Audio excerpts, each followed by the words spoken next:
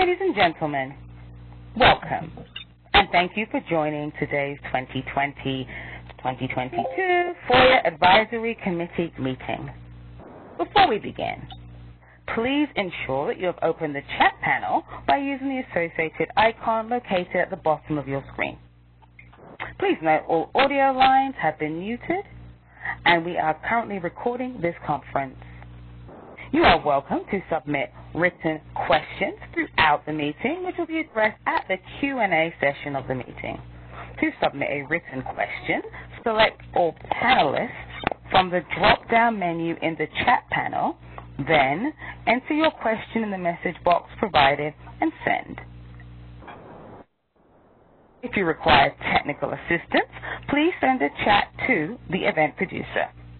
With that, I turn the meeting over to David Ferriero, Archivist of the United States. Sir, please go ahead. Good morning, and welcome to the second meeting of the fourth term of the Freedom of Information Act Advisory Committee. I'm joining you today from 700 Pennsylvania Avenue. Once again, and for the fourth time in 2020, the committee meets virtually as we soon enter our 10th month of physically distancing ourselves from one another. Today, December 10th, marks the 72 years since the United Nations adopted its Universal Declaration of Human Rights.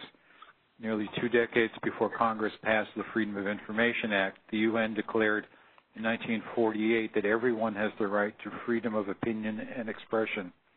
That right, the UN declared in Article 19, includes the quote, freedom to speak, receive, and impart information and ideas through any media and regardless of frontiers, end quote. That freedom is so well enshrined in our American FOIA statute. I'm pleased that the committee will discuss today the intersection between FOIA and classified records, an issue of great importance to the National Archives and ripe for examination by the FOIA Advisory Committee. Bill Fischer of the National Declassification Center here at the National Archives and John Powers of our Information Security Oversight Office, ISOO, are joining us today to give overviews of the work of their offices and how this work relates to government transparency. Over the past 18 months, ISOO has engaged with a diverse group of stakeholders and subject matter experts from federal agencies, Congress, and civil society groups to gather their recommendations on data collection reform. The desired outcome is to end outdated and ineffective data and information collections about information security programs government-wide. This year, despite the pandemic, ISOO is piloting a new questionnaire that consolidates and streamlines data collection. That process for reform mirrors the collaborative work that is the hallmark of the FOIA Advisory Committee.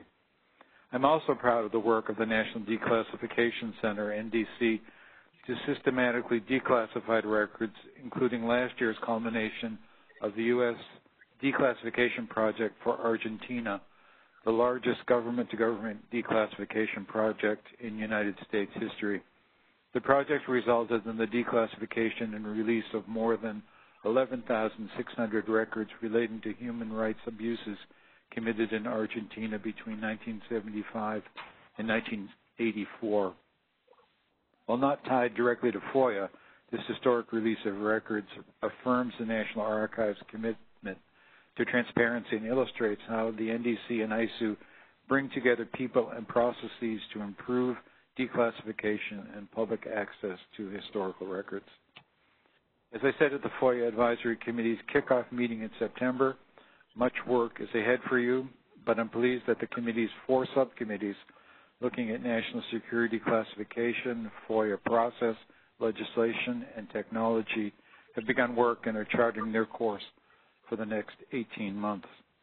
Finally, as the hours of daylight grow shorter and time separated from colleagues and loved ones grow longer, I extend best wishes for peace and resilience in this season of light. Please take good care and stay safe. And I now turn the meeting over to the committee's chairperson, Alina, Semo. Thank you so much, David.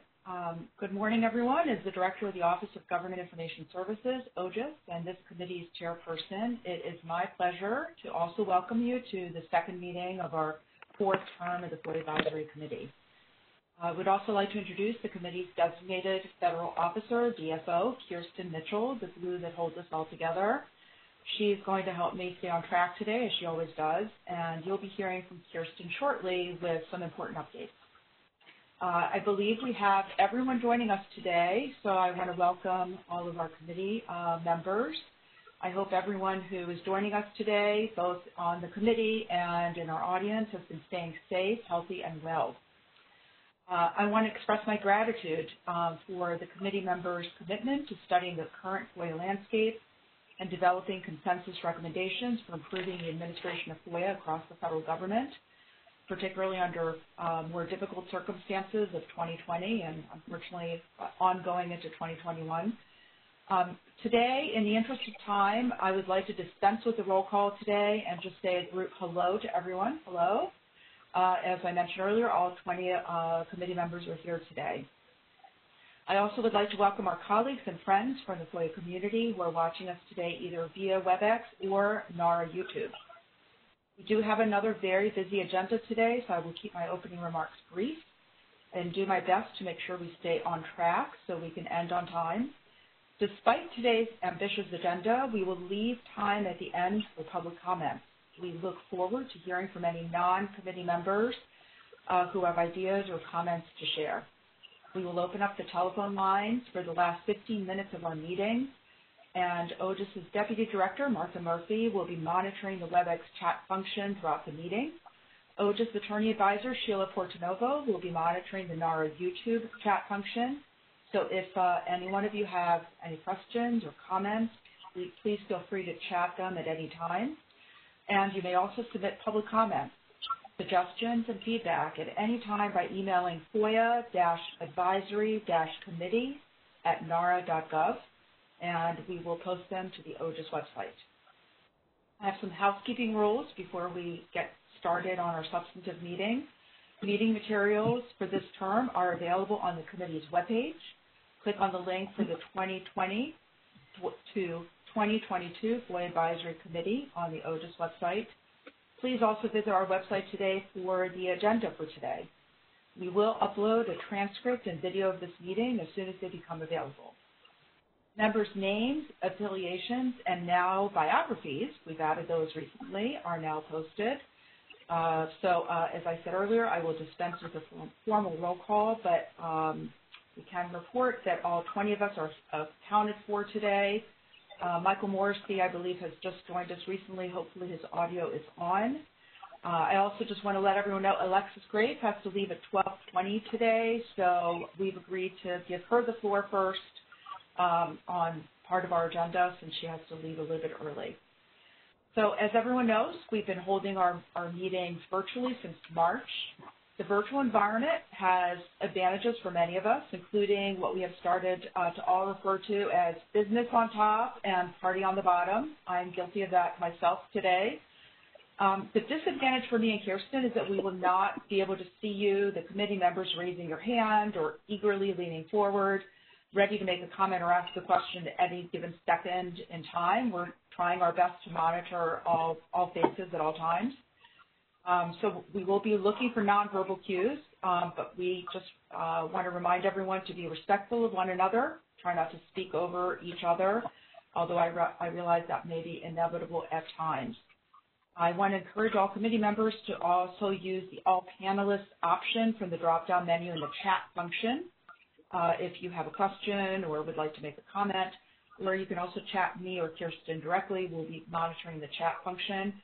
But in order to comply with both the spirit and intent of the Federal Advisory Committee Act, FACA, please be sure to keep your communications in the chat function to housekeeping only, no substantive comments, as they will not be recorded in the transcript of the meeting. Also an important reminder, because I am guilty of this myself, if you need to take a break, please do not disconnect from either audio or video web event. Instead, put your phone on mute and close your camera or turn off your camera. Send a quick chat to me and Kirsten to let us know if you'll be gone for more than a few minutes. and join us again as soon as you can. Don't do what I normally do, which is I just hang up, and then I have to start the whole cycle all over again. It's very painful. We have noted a 15-minute break at 11:20 on our agenda. We hope that we can keep to that. We'll break a little bit earlier or later, depending on how our pace is going. And also a reminder to all of our committee members, please remember to identify yourself by name and affiliation each time you speak. I know it's hard to do that. I myself always forget that as well. I'm trying to remind myself as well, but it helps us tremendously with the transcript and the minutes, both of which are required by the Federal Advisory Committee Act. So before we move on, next I would like to have us look at the meeting minutes for our first meeting from September 10th. We need to approve those minutes from that meeting. Kirsten has circulated all of those minutes to the committee members. Later today, Kirsten and I will certify the minutes to be accurate and complete, which we are required to do under the Federal Advisory Committee Act within 90 days of our last meeting. So at this time, I do not believe we had any comments or questions or concerns about the minutes from any of the committee members. Kirsten is shaking her head no. Do I have a motion to approve the minutes in their current form?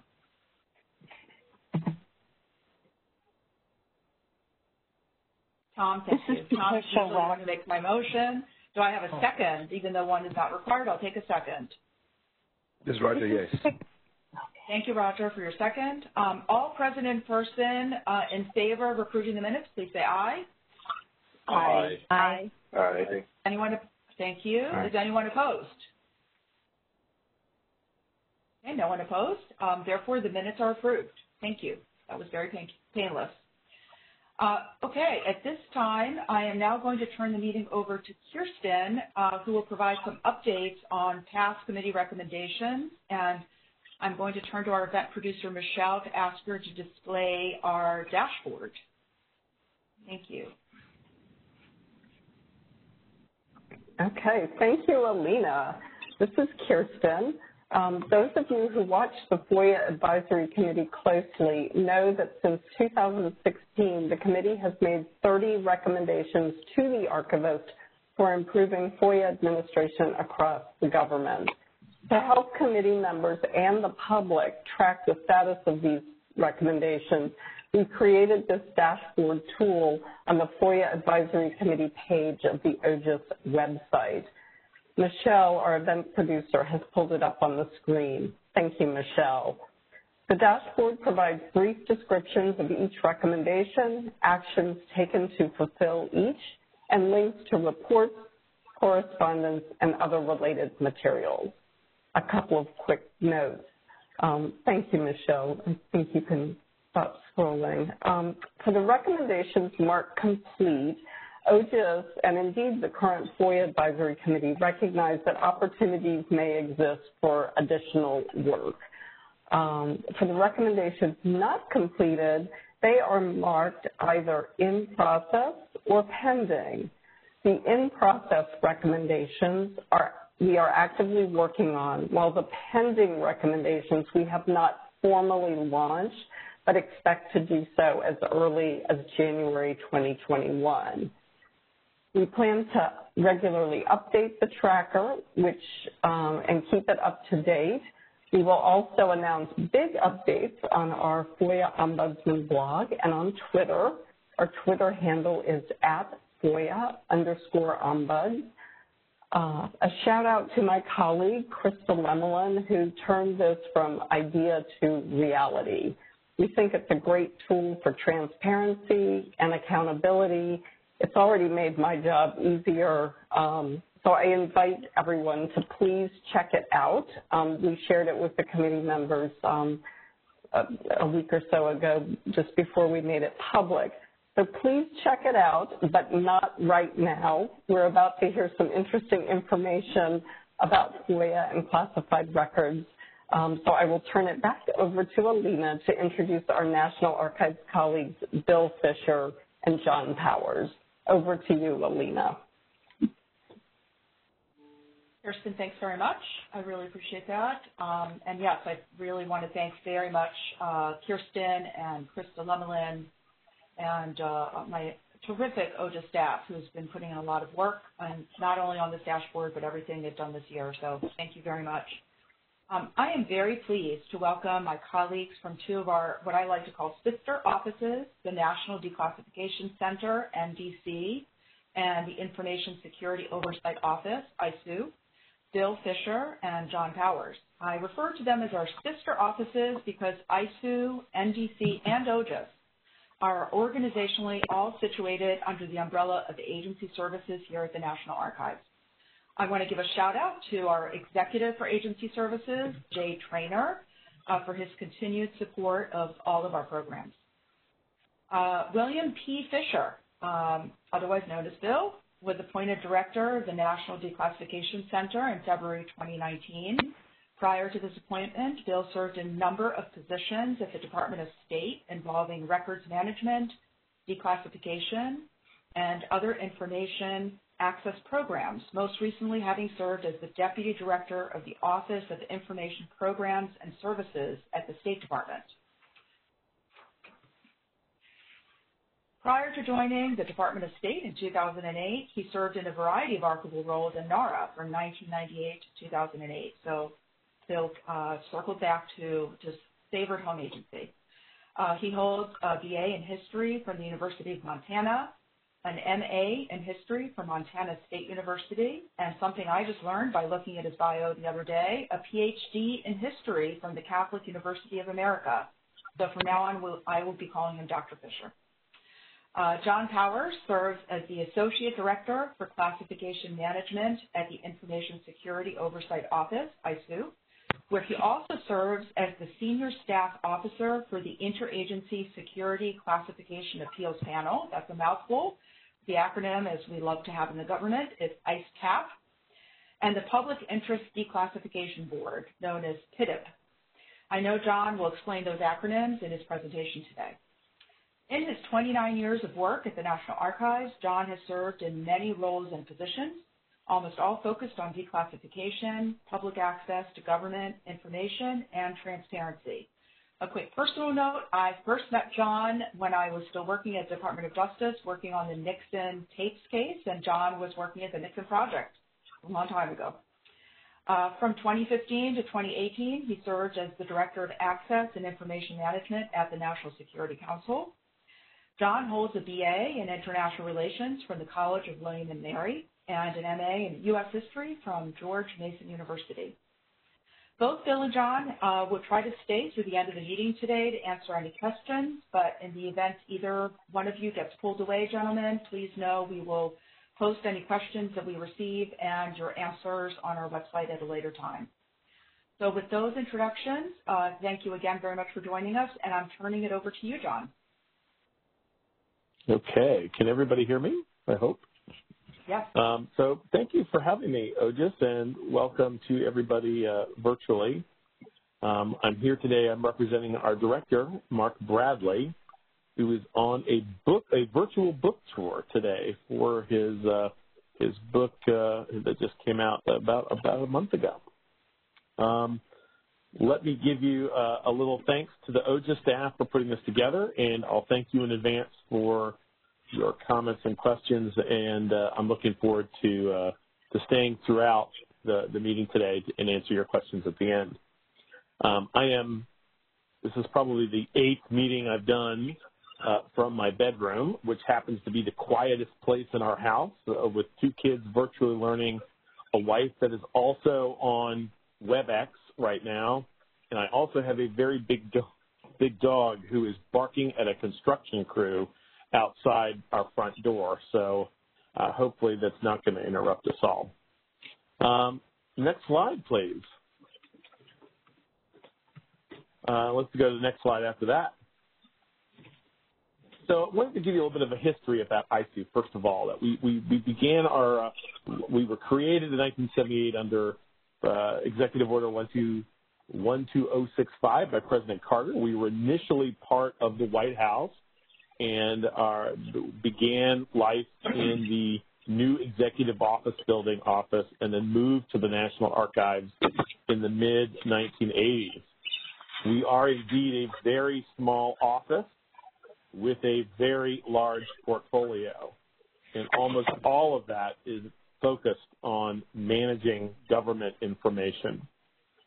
We are a little bit unique, though. We receive our policy guidance from the National Security Advisor, and we do work very closely with the National Security Council on matters relating to information security and information management. And in fact, our director is appointed by the Archivist of the United States with the approval of the National Security Advisor, so a unique position there as well.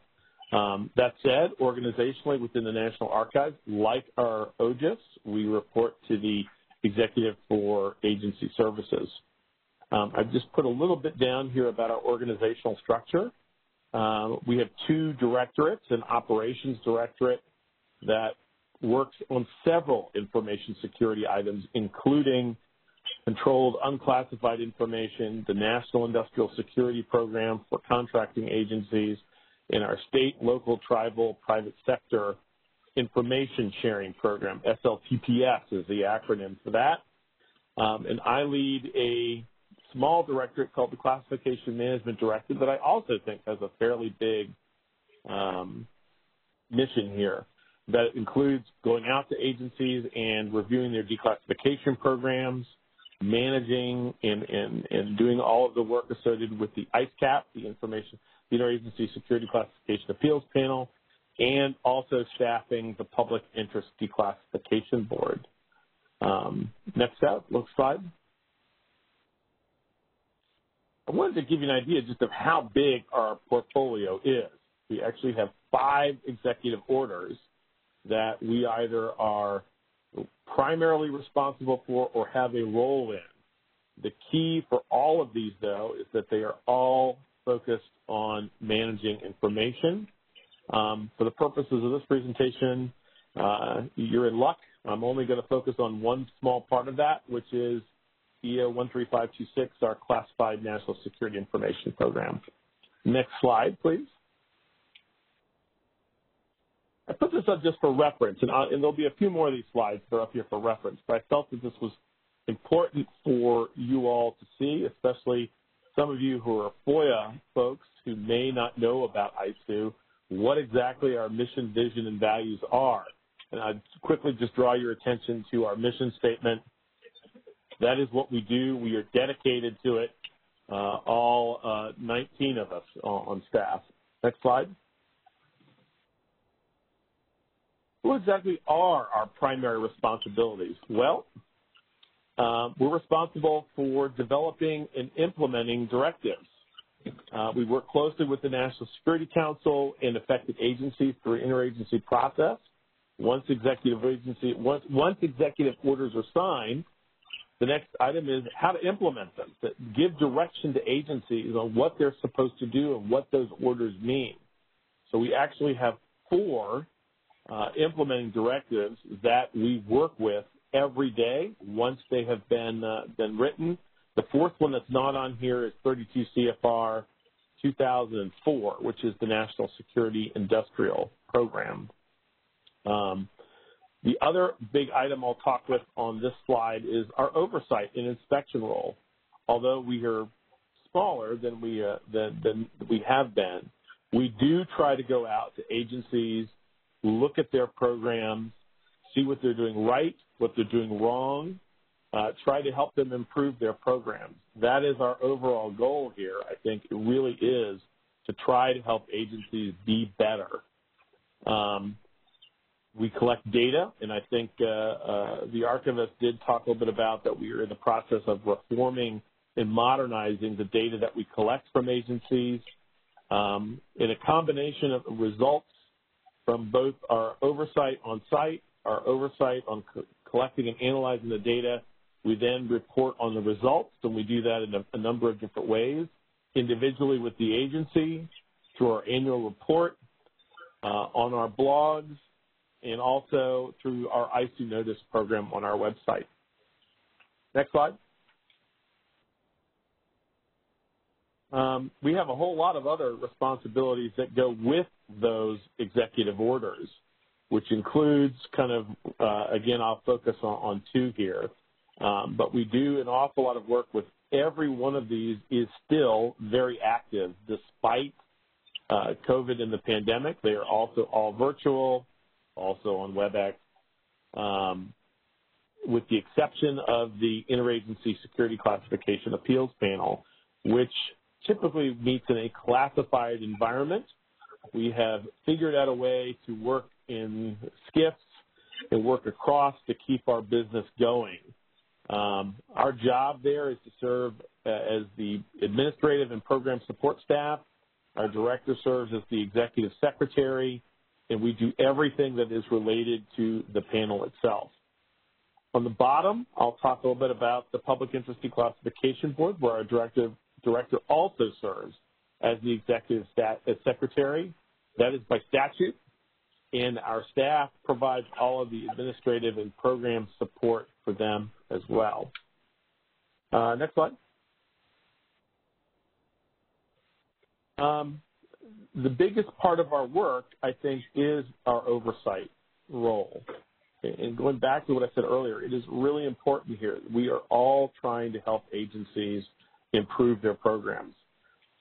In the case of the Classification Management Directorate, we're trying to help them improve the accuracy of their classification and declassification decisions.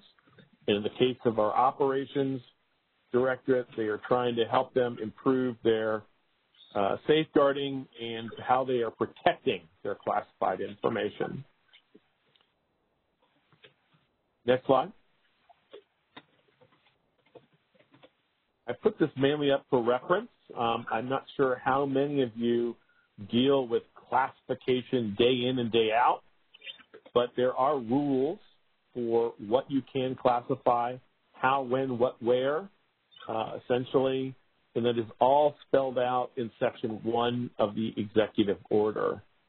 So I will leave it at that. On the bottom part of it, though, how we monitor how those agencies are doing with that. We do that through our on-site inspections.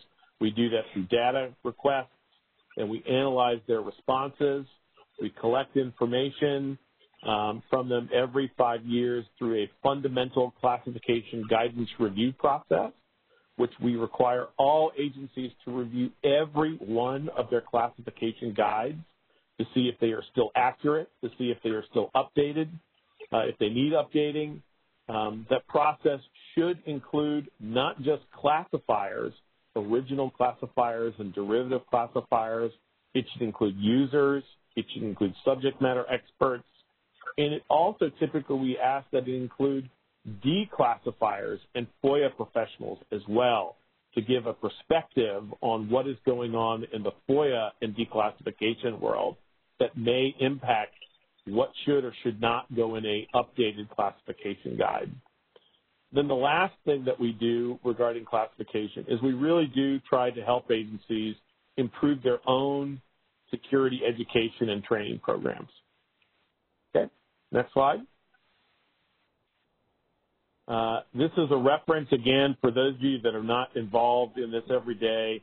I just used a government term that can be very confusing, an original classification authority and a derivative classification.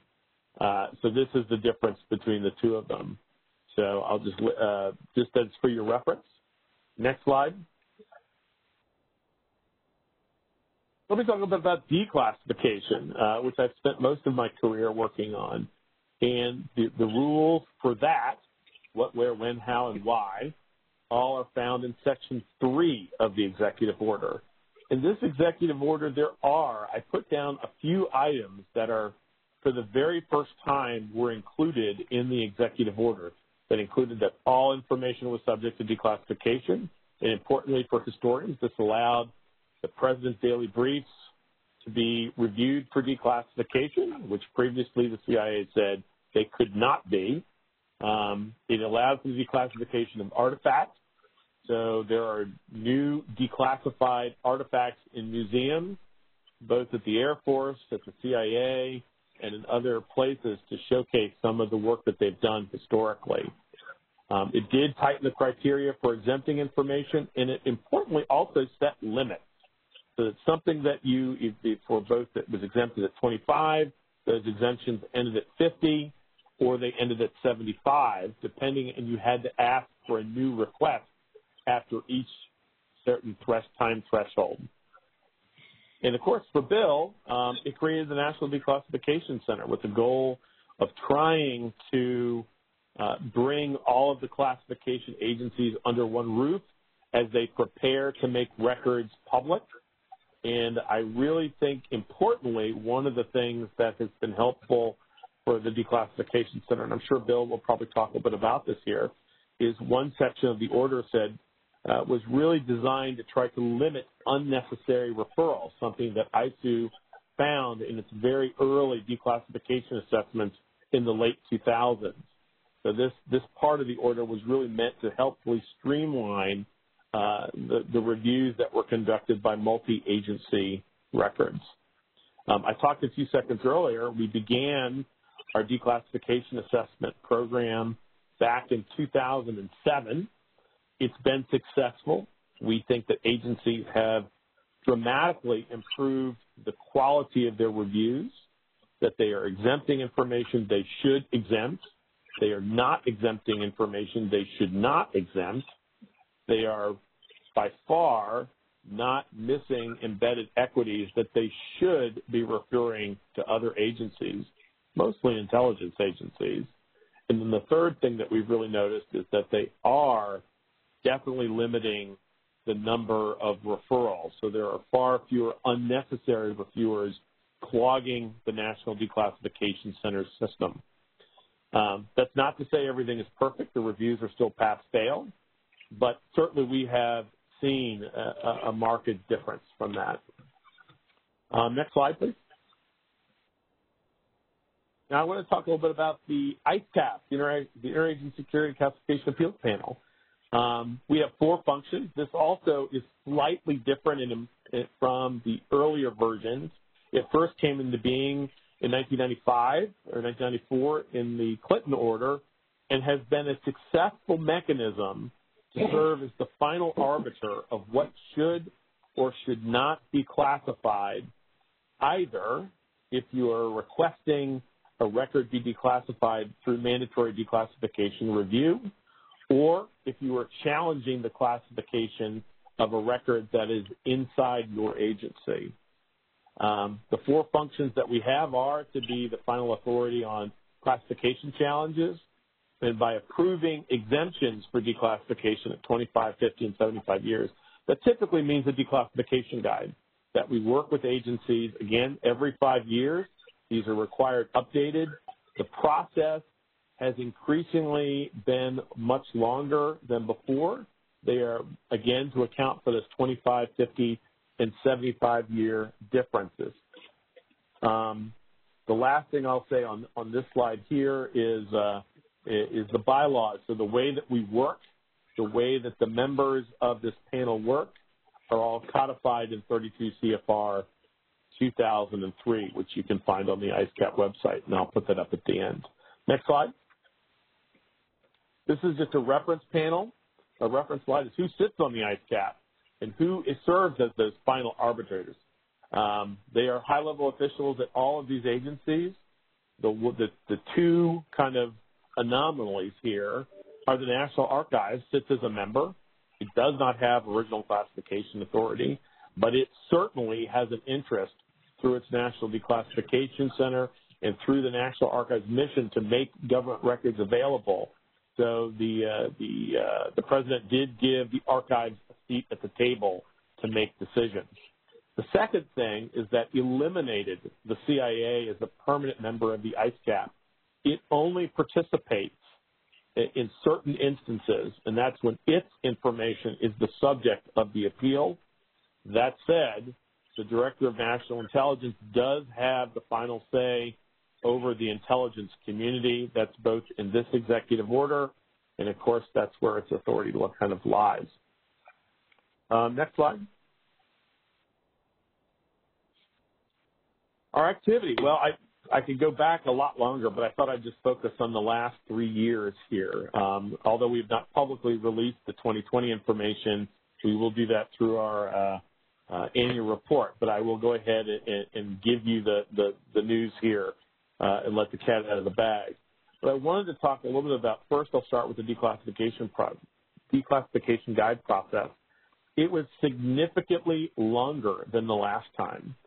And the liaisons from the agencies decided that they wanted to have much more robust declassification guides from the agencies this time around. So they strengthened the language by requiring, one, agencies to use standardized language so there wasn't any confusion about what could or could not be exempted, and that crossed agencies. We also really tightened the definitions. By we, I mean the ICECAP members decided to tighten the language of what you could exempt and for how long.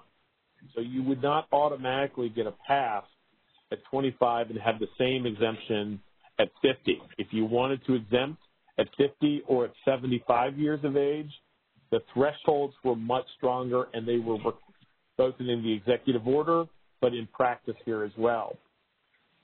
The other thing, for the first time, we recognized that agencies, and this came out of the ISU analysis part that we had done in the last few years, we noted that agencies were, on some occasions, had the exact same information, and yet they were treating it differently. So the ICECAP required those agencies to work together to come up with a joint a portion of a declassification guide that covered that information so that those agencies were treating the same information the same way. So as you can see, we started this in 2018. We didn't finish it until towards the end of 2019. And then with the passage of time, a new program came up where we did make an addendum to one guide. Now, I would say what has happened because of COVID is we did not get very far on our mandatory declassification appeals. Initially, the archives was closed. The National Archives was closed all around the country, including at Archives 1, where we are based, and at Archives 2, where the National Declassification Center is based. Most of the agencies we work with were also closed early on and slowly got back up to speed. It wasn't until August that we kind of figured out how we could work in a classified setting to limit folks' exposure to health concerns, but still start the process working again. We've already closed from October to December the 10th.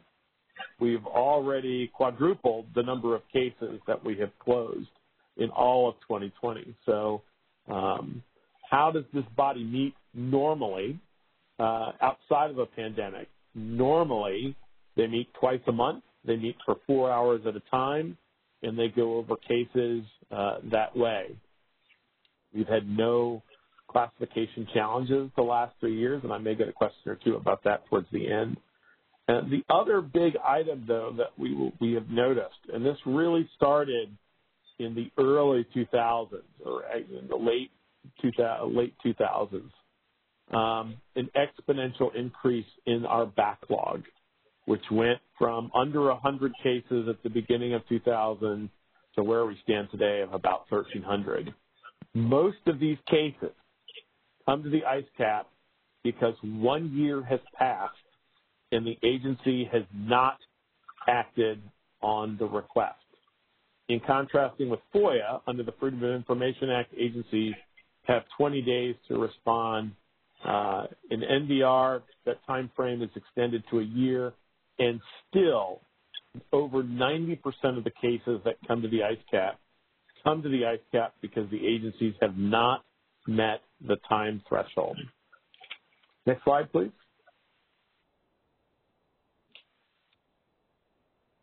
So I wanted to talk a little bit about our annual reports, and I want to talk about our recent ones because they have been different from what we historically have done as a 20 to 30 page report and status update about all of our programs. And we really have, we've shortened them.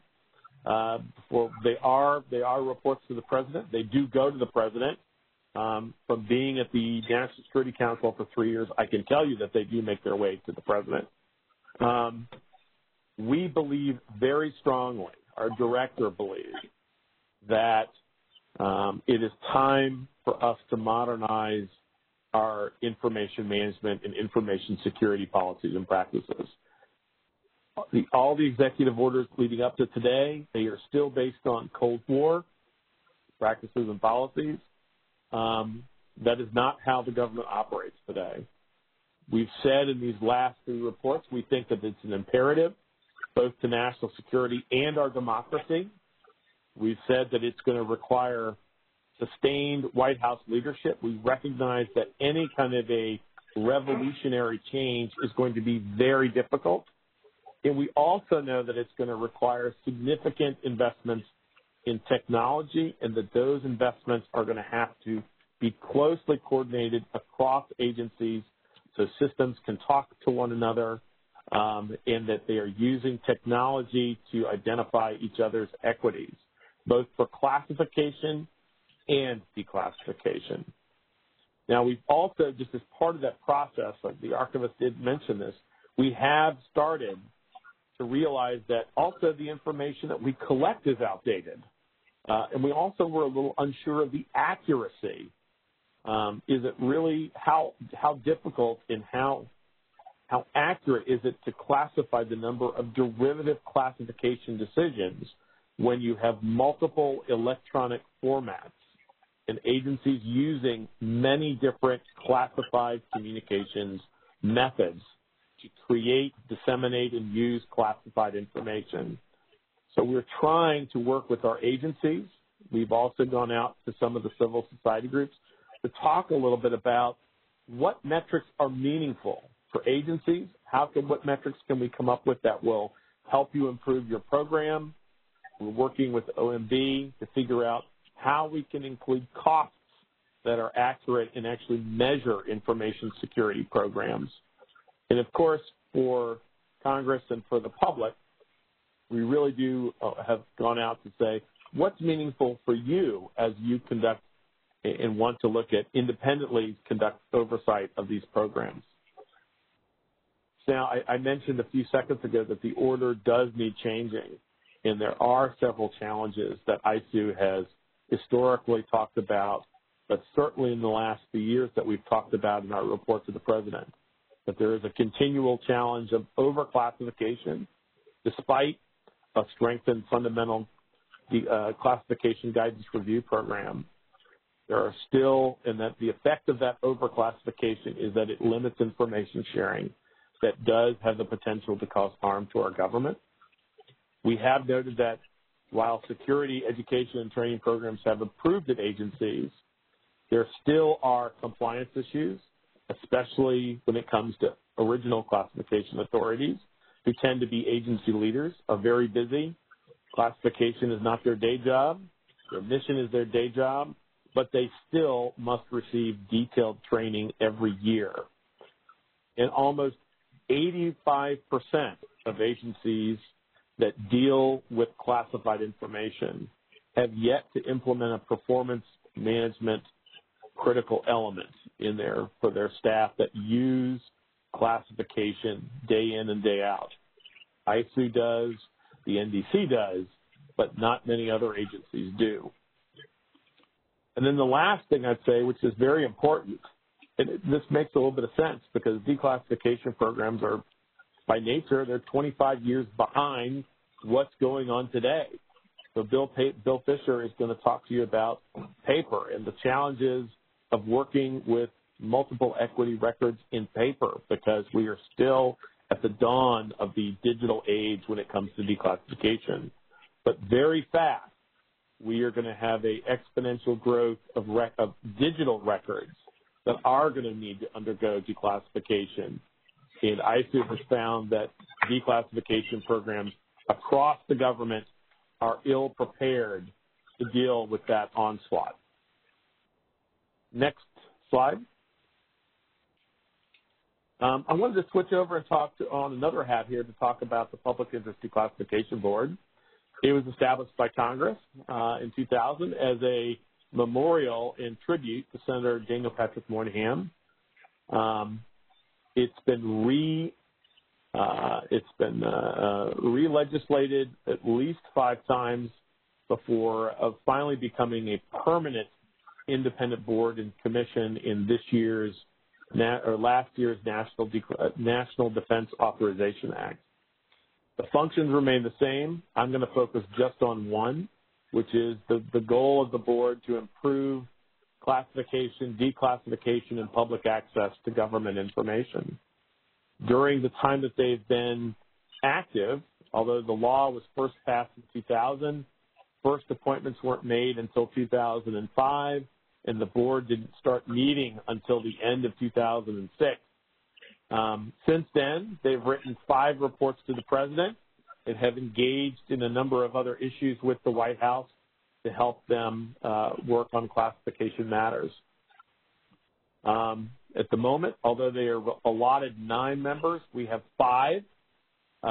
They are Alyssa Starzak, who is our acting chair. They are John Tierney and Trey Gowdy, 2 former congressmen, Michael Lawrence and Ben Powell, who were just appointed by the president, and we still have 3 presidential vacancies and 1 congressional vacancy, Senate Majority Leader McConnell. Our office, as small as it is, we do provide all of the administrative and logistical support for this board, and Mark Bradley, our director, does serve as the executive secretary. Next slide. Now, I did want to talk about the most recent report, and several of you, I think, have probably heard about the report. It was published in May, late May. We had a public meeting on it in June. It is titled A Vision for the Digital Age, Modernization of the U.S. National Security Classification and Declassification System. And it really did, it was meant to serve as a roadmap to help agencies overcome antiquated cultures and antiquated policies, to design more modern processes, and to get the government to think seriously about modernizing the system. It decided to put this report into 3 sections, those recommendations that could have an immediate impact. And you'll note here that one of the recommendations was to empower the NDC. They felt that they really did want the NDC to have more authority, independent authority, especially since they're working with historical records, to move the records through the process. The other recommendation is for the Secretaries of Defense, Energy, and the Office of the Director of National Intelligence, 3 very big agencies with very big budgets who are very interested in information security and classified national security information management. And they, the board wanted to have the president direct these folks to work with the Archivist of the United States to develop a plan for how they can modernize their own classified systems and their records management programs, so that once their records do get to the National Archives, it will be far easier for them to review and declassify their electronic records. The last 2 are the strategic policy changes. The controversial one, they did recognize the importance of having an executive agent. ICE is the executive agents for several information security executive orders. So they realized very quickly that it is important to have someone be in charge, that in today's world where information seamlessly crosses between agencies, it is imperative that there be standards beyond just the IC, beyond just the Department of Defense, that we needed to branch out beyond the silos. And they really wanted the president to designate an executive agent and then a steering committee that would help guide the executive agent in implementing a new system with new policies and procedures. And of course, the last part of it here, I've talked about the importance of transitioning to going for more automated classification and declassification procedures. Next slide. So I wanted to talk, one of the questions I heard that you all might be interested in asking had to do about the future. I think the reports kind of speak for themselves. here. The ISOO annual reports the last 2 years, and I will say the next upcoming report, which will cover FY 2019, it will talk about the need for modernization. I'm sorry, FY 20. It will focus on that. It really is the executive order. It was revolutionary almost when it was signed in 2009. With some of the changes were very significant. But that order is 11 years old. We don't work that way anymore. The government doesn't work that way. You don't work that way anymore. Electronic communications is our life today. This executive order, the current one, talks about documents. It talks about how you store records in safes. That is not how we work today. We need to modernize our policies to match how we work so that we are protecting information we have to, we're disseminating it to those that need it, and we are declassifying it timely so that our citizens can be informed. So I can, again, previewing what will be in the next annual report. That will be it. I know this is a FOIA FACA committee. I'm sure that you all are familiar with the Office of the Director of National Intelligence, IG FOIA report from 2018. So the challenges are not just outside the IC. The challenges are also within the IC, and that there is a recognition that even within FOIA, which I think is very closely aligned with declassification, that there are new policies and processes that they need. They still lack technology and the secure communications that many other folks do. These are going to be essential for whatever happens for the future. And then, of course, I just talked a little bit about what the PIDB thinks about the future and the need for modernization. Next slide. The last slide. So I thank you for indulging me for the last 25 minutes or so. I wanted to quickly give you a few plugs here. You can find more information on our website. If you have not subscribed to our blogs, we have several, including the ISOO blog, which we've just started, the CUI blog, which is ongoing and has started long before. I've included a few email addresses, and also for the Public Interest Declassification Board. If you want to read their 5 previous reports to the President, they can all be found on our website. They also have a blog that we are robustly, we try to post every week. And we did post today that we are inviting, the members are inviting public comment. What should a new executive order look like? I know that many of the folks in the civil society community have already submitted their report to President Biden, President Biden. And it does include many of the recommendations from the PIDB, and it does highlight some of the challenges that ISOO has put in its recent annual reports. But we really would value your participation. If you have ideas, we're happy to post them on the blog. Please use the blog, and that way, if you want to remain private, we also can receive your information via our email website. So thank you very much for listening to me, and hopefully you didn't hear a dog barking or a construction crew going. Thank you.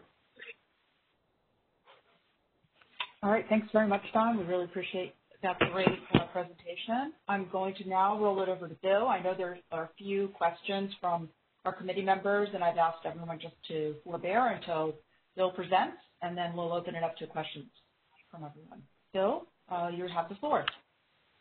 All right, great. Thank you, Alina.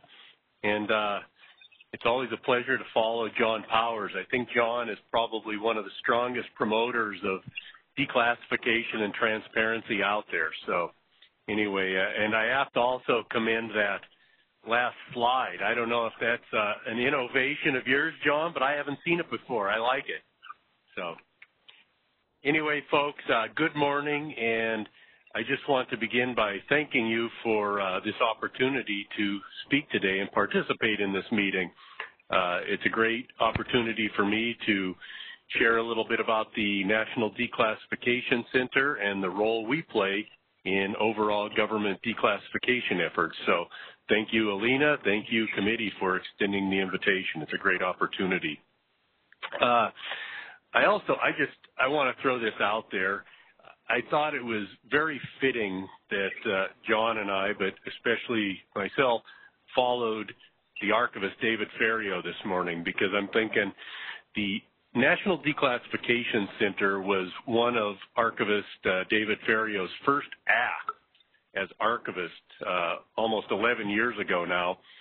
After the executive order was promulgated in December of 2009, one of his first official acts was to establish the NDC on December 30th of 2009. So if you do the math, you can see that earlier in this year, we celebrated our 10th anniversary, and, you know, Mr. Ferriero played a key role in that. And then considering that Mr. Ferriero also established this FOIA Advisory Committee, I thought he provides a great nexus point. It's our common interest in declassification, accountability, transparency, and so I just thought it was very fitting, given the history of both of our entities, organizations, and the Archivist, to be speaking here this morning. So it's a great honor to follow him as well and be able to speak a little bit about this organization that he had such a key role in establishing.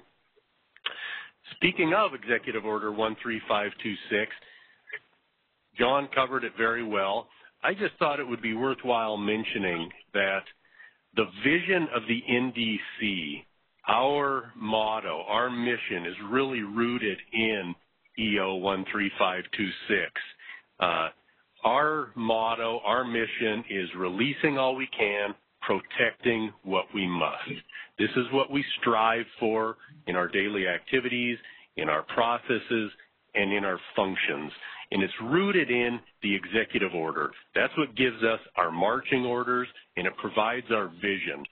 And I think it's worth noting in the preamble to the executive order, it's well stated, so I can't improve upon it, but it mentions our democratic principles require that the American people be informed of the activities of their government.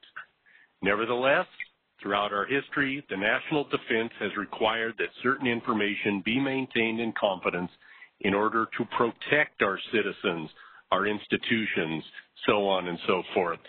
So right there is the vision for the NDC, and that you can see is reflected in our mission, which is releasing all we can, protecting what we must. We have this dual function that we strive to fulfill in all of our processes and all of our procedures, and it guides us. It's the guiding principle of our work. It's been the guiding principle of the last 10 years, the first 10 years of the NDC, and it's the guiding principle that's taking us into the future. I would also like to note that the overall mission of the National Archives is the public access to the historically valuable records of the United States government. And the top strategic goal, or the first strategic goal in our strategic plan, is making access happen. So as you can tell, the vision of the order, the mission of the NDC all supports that overall NARA mission of releasing all we can. So when we strive for releasing everything we can and protecting that sliver of information that must remain confidential, we are supporting NARA's overall mission of making access happen. I would also like to point out that, and John alluded to this, that this is not just a NARA enterprise, but this is an overall interagency enterprise that we participate in, and the executive order helps shape that and influence that. So I want to also give credit to our interagency partners who are vital to this process. The NDC would not be able to do what it does. We would not be able to fulfill our mission. We would not be able to release. We would not be able to make access happen if it weren't for the participation, collaboration, cooperation of interagency partners who are situated with us when we're on site in College Park, as well as the network of contacts we have with agencies. So it's very important to also recognize the role that our partners play in this process because they're vital, and we work well together. So with that sort of high-level opening here, I think what I'd like to do now is I'll turn to this high-level process map. I just threw this out there as a reference to illustrate our process and what we do at a very high level. I like to think of our process as we have a macro process and we have a micro process. The top half of the slide really refers to our macro level process, and the bottom half refers to our micro level process. But regardless of whatever we're talking about, it's still all aimed at releasing all we can, protecting what we must. And it's a quality assurance system. So I'll begin up in the upper left-hand corner in the light green box where it talks about classified records accessioned into NARA. As you probably already know, NARA is the nation's record keeper. So as the nation's record keeper, the role that we play in this is that we are the record keeper, not the custodial unit, but the unit responsible for all of the classified permanent records being accessioned into NARA. Not just one agency, not just one record series from agency, but the whole universe of classified permanent records, which gets to my point about the macro level. We at the NDC and at the National Archives have a responsibility for all of the permanent historically valuable records that are classified that are accessioned into the National Archives. And so we have this responsibility to perform quality control checks and review and protect and release that entire universe of information. So we begin our process with that in mind, and the first thing we do when we receive record transfers, accessions, is to assess the quality of what we're getting, because this will determine how we end up evaluating each particular accession and how quickly it can make it through the process. So this assessment is basically a review of the documentation, a physical check of the records to make sure and ensure that a proper review was conducted by the originating agency. And very importantly, that the particular review or that the particular accession had a valid Kyle lot review conducted, which relates to nuclear information, RD, FRD. So before we can move on, we must ensure that a valid Kyle lot review was conducted. In most cases, at this point in time, a particular accession transfer, I'm going to refer to it as a D-class project, moves immediately to a sample evaluation for quality control. It's the rare exception that begins as a page-by-page review, and that would only happen if there was not a valid Kyle lot review conducted, if we discovered some sort of error or problem with this particular project that forced us to conduct another page-by-page review of this material, but that's a rare exception. The standard, the norm, is that our evaluation will be a sample of that particular project. I must also point out at this point that this is also an interagency operation at this point. So we partner up with the agencies that are on site in College Park and conduct that sample. If there are no errors discovered for missed equities, that sample project will move on then to the next stage. If there are errors discovered and the errors are widespread and systematic enough for that particular project, unfortunately, it will have to go back for a page-by-page review. However, again, that is still the rare exception. Once a project makes it through this evaluation stage for quality control, It then goes into a DOE quality assurance review queue. This is a queue established by the Kyle Lott Amendment, and it's how the Department of Energy implements their role in this process to ensure that these records have undergone a proper, thorough review and that there is not an inadvertent release of RD, FRD material. The DOE quality assurance review could also be a sample, an audit of a few records, a few documents, or it could be page by page, depending on the subject matter, the agency, and really what they're looking at there, the types of criteria that they would be approaching this from. Once the material makes it through the DOE quality assurance review, it then moves on to the next stage of the process. It's the box there that says indexing and withdrawal. I like to refer to this as the liberation stage, okay, because this is where, if I use the example of a one-box project, this is the stage where in that one box of records, if there is only one document in that box which continues to be exempt from release, if it's withheld, it has a tab around the document, that one document is removed from the box, set aside, put in a withdrawal box, sent to the classified stack. Information about the document is recorded in our tracking and control system. A withdrawal notice is inserted in the box, which serves as sort of the holy grail for requesters in order to be able to identify and find and request that document. But the other documents in that box, which have gone through the full declass evaluation process, are then eligible to be moved to an open stack. They're liberated and allowed to move to an open stack for public access. So this is a very important part of the process. If those documents that are ready for the public open shelves, they've been declassified, they move to the right.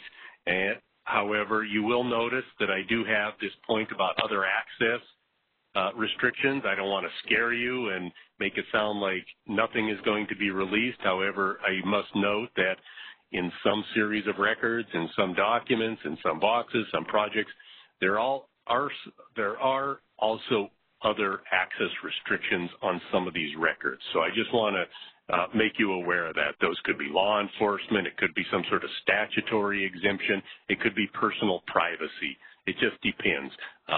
That's not necessarily the norm, but I just wanted to make you aware of that. And if there are other types of access restrictions on those records, NARA's FOIA and special access staff works with requesters on gaining access to those records.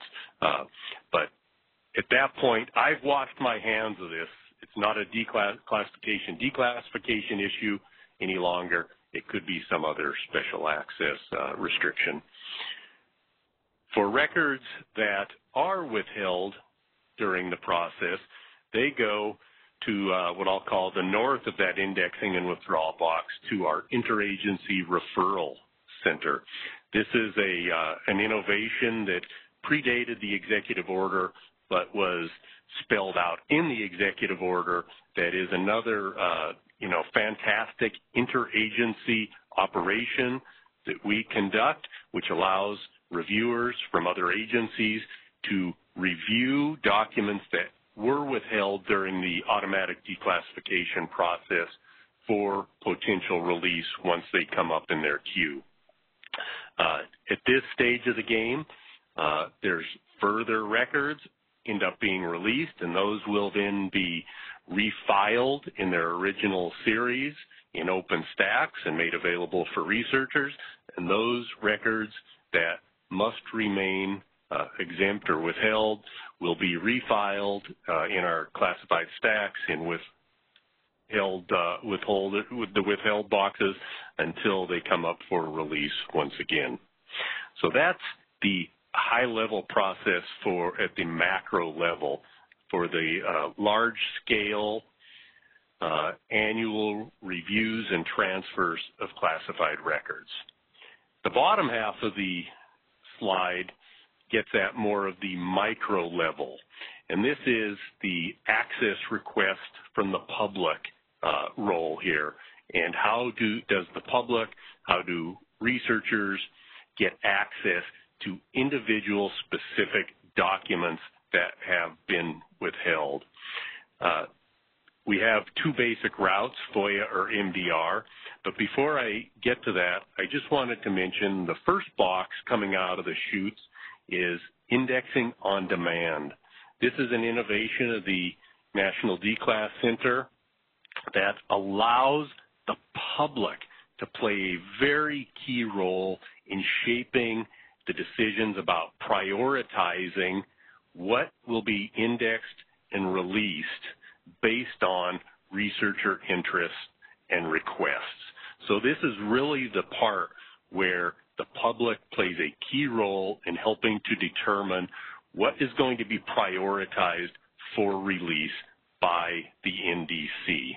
And I think it's also important to just to mention once again that the reason we build this in after the DOE quality assurance review is because as the nation's record keeper, we at the NDC have a responsibility to ensure the quality of the basic review of all of the classified permanent records coming into the National Archives. We can't neglect this agency or that series of records. We have to do this for all of the records because we have this responsibility for these records to the American people. However, at the point after the records go through evaluation and DOE quality assurance review, it's a natural breaking point which allows us then to focus on what's of most interest to researchers and requesters so that they can play a role. There is a queue for indexing and withdrawal, and rather than just taking in projects first in, first out, what we do is we annually publish a list of projects that are available for indexing and withdrawal, or indexing on release, on demand, on our website, which allows requesters to visit, scroll through, identify a project of interest to them, which then will shape the ultimate queue for indexing and withdrawal. This allows us to prioritize based on that indexing on demand list. So record projects, Declass projects that have no interest, they will sit on the shelves until there is an IOD request for them or that we get to them in the queue. However, projects that do have researcher interest will get prioritized. This helps in two ways. The first is that there may only be one document tabbed in that box that must be indexed in order to release, say, 90% of the material in the box. So that accelerates and speeds up what we can get to that particular researcher or requester. And then for the one document that continues to be withheld, we then have the FOIA or MDR route for that particular researcher to request that one document. So it allows us to get a lot of material out, plus then provide the means for the interested party to request the document of particular interest or documents, whatever it is. So under FOIA and MDR, we work closely again with our interagency partners. The FOIA MDR shops for our partners are not located in the NDC. These are generally speaking part of an agency's overall information access program. So agencies don't have their basic FOIA or MDR shops located within the NDC. So we take documents that are withheld in our holdings, and then we consult with the agency that has the equity, which that is the box to the right, agency review. When we consult with those agencies conduct their line-by-line review, and they redact, release, whatever the case may be, and they return the results to us and then we communicate those results to the requester. And there it could be denied in full, release in part, whatever. But it's a line-by-line review conducted, which allows for redactions. So that's our overarching process at a very, very high level. I didn't touch on lots of nuances, say, or details about the process, but I wanted to ensure that you had a good high-level picture of how we fit into the National Archives, the overall scheme of things, the executive order, and also to ensure that you had an understanding of our role in terms of, at the macro level, all of these records, but then at the micro level, trying to get individual records to requesters and researchers. I should also point out that up until this point, we have been really a shop focused on federal records. However, over the last year or two, there's been a change in that, and now the NDC will be responsible for the declassification of presidential records as well.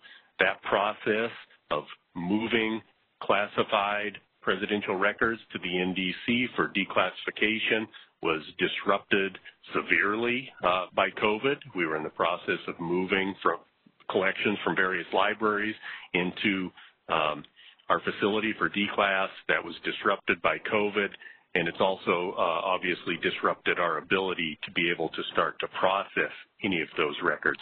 However, moving forward, I would like to note that the NDC will be responsible for the declass process at the macro and micro level for federal records as well as presidential records.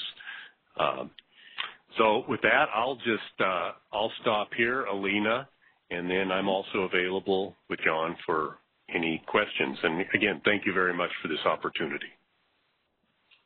Bill, thank you so much. We really appreciate that. We already have 3 committee members very eager to ask you questions. I know we're running up against our break time, so let's keep that in mind. But I definitely want to encourage all of these questions to be asked. It's a great opportunity. Cal McClanahan is first up. After that, Tuan, and after that, Tom Sussman. That's who's been queued up so far. If anyone else has any questions they want to ask, please chat me and Kirsten. James also has a question. James, you're 4th up. All right. Cal, and just to also let everyone know, by the way, James reminded me earlier that he has to jump off at 11:45 a.m. So Kristin Ellis, his co-chair on the Subcommittee for Classification, will be giving the report out. So anyway, with that, Cal, go ahead, please. Well, if James is about to have to jump off soon, why don't we let him ask his question first? That would be wonderful. Thank you, James. Thank you, Cal. James, do you want to go ahead? Yes, sure, absolutely. Can you hear me now? Yes. Okay, great. You can hear me. Okay, good. All right, so first, let me say thank you all for the very informative and stimulating presentation. It was a lot of information, but I think it provides a very nice overview of the functions of your offices and gives us a lot to think about as we go about our work. I have a lot of questions. I'm going to try not to ask them all, but I think a couple of things that you said really drew my interest. So you gave some suggestions for the reform of the executive order on classification. I was curious, so who's going to write the new executive order if and when it's rewritten? And then another slightly more specific question I wanted to ask related to the tracking of information on classification and declassification requests.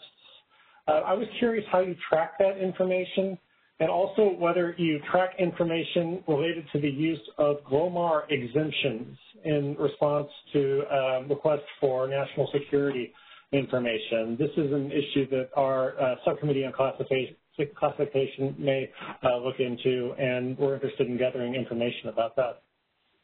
Thank you very much.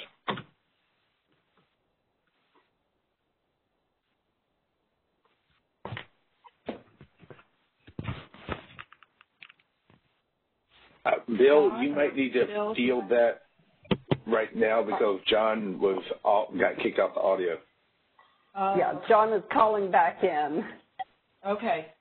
Bill, would you mind taking a crack at least part of James' I'm back. two-part question? Oh, good. John is back. Although I missed the question, if it was directed towards me. Yes. So, James, sorry, can you summarize? Sure.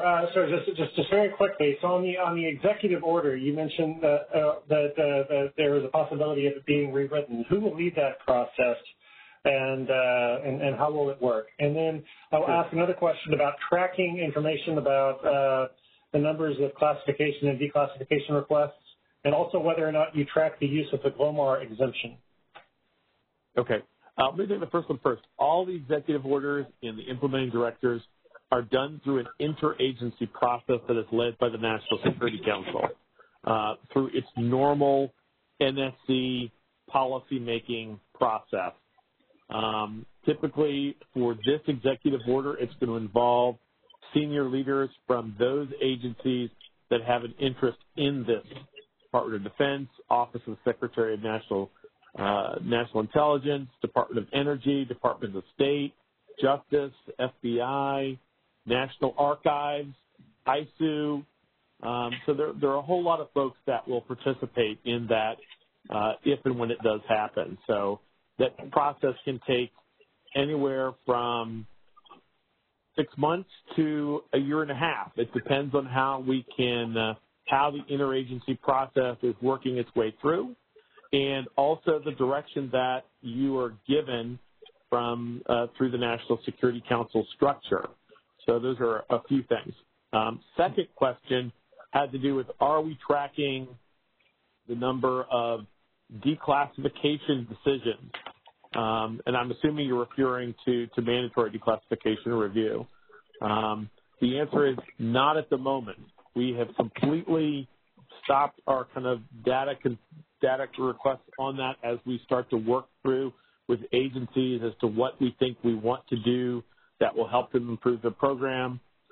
Talking with civil society groups and stakeholders, this is one of those data points that we do expect to continue. How many MDR requests do you receive in a year? How many do you complete? How many are carried over? Things like that.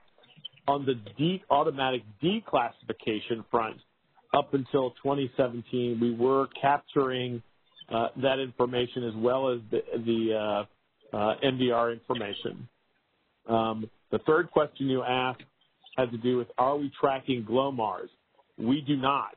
We only track whether, at least at that up to that point, we were tracking only whether an agency had exempted information, had exempted the record under automatic declassification, or they had declassified their equity, or if they had referred it to another agency.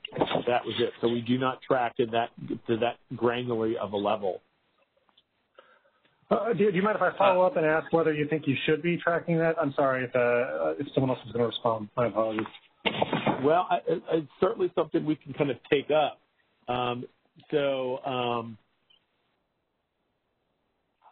I guess I haven't seen too many GLOMARs. I think that you would get, it is not really a government-wide issue as it is a very specific intelligence community issue, and really that is a CIA issue primarily. We certainly, I think, will look into it. I encourage you to put that up on the PIDB's blog as well, so that it's something that both the PIDB can look at, and we can also take a look at and see whether we think it's worth doing. Mm-hmm. Okay. Thank you very much. Can I just ask one other question? I'm sorry to monopolize the floor. So you mentioned the categories of redacted and formally redacted records, which is an older set of security classifications, as I understand it, that are no longer used. Should these still be around? I mean, would it make sense for there to be legislation or something like that to changed the classification, would that make your work easier, or would that just sort of complicate things? So the first thing is I did put in the chat for all when Bill mentioned the word FRD and RD. RD and FRD refer specifically to the 1954 Atomic Energy Act as amended, which classifies restricted data as scientific information relating to the development of nuclear weapons, and then removed from that RD category in 1954, that was the amendment, was something that they ended up calling formerly restricted data, which had to do with the application of nuclear weapons, including storage sites, how you actually design the weapon systems to carry a nuclear weapon. So a little bit different. Now, the current, if you're talking about the old exemption category restricted, I would say that the orders already in previous orders, actually I want to say the 2003 order, or maybe even the order from Bill Clinton, that eliminated that category, and it said that information was declassified. So if it is a restricted category, that information dates back from World War II, and it's already taken care of. The order also does talk about OADR, which is originating authority declassification required, which means that you had to go back to the originating agency, or you could not determine a declassification date. And all of those also have been superseded by this executive order, which says it doesn't matter how the records are marked. They are all subject to automatic declassification at 25 years unless you have an exemption for it. And even those that are exempted, their exemptions expire at age 50 unless you've asked for additional permission to extend it beyond that. That may be a little bit too detailed for you, but I hope that's good. No, thank you very much for your response. This is James Stoker again. But I was actually referring to the restricted and formally restricted data, which, my understanding is that they are things that Congress needs to legislate. And so basically what I'm wondering is if the existence of those two categories that deal with nuclear weapons related information, if these are categories that should be effectively changed. In other words, should they just be made top secret or something like that so that they can be dealt with within the the normal channels of declassification, or if that would not necessarily help the declassification of information? Well, I guess I will give John Powers' opinion on this, and Bill Fischer, please feel free to join in. It is a law. It's from 1954, very old, heart of the Cold War. Especially it does make some sense to legislatively protect very specific scientific information. Science is science. It's not going to change over time on the technology, on how you build an atomic weapon. And perhaps that is a very good thing that we don't let everybody see. Now, the category of formerly restricted data, I think just the term itself is very confusing to everybody. I wish that there was a different term that they used.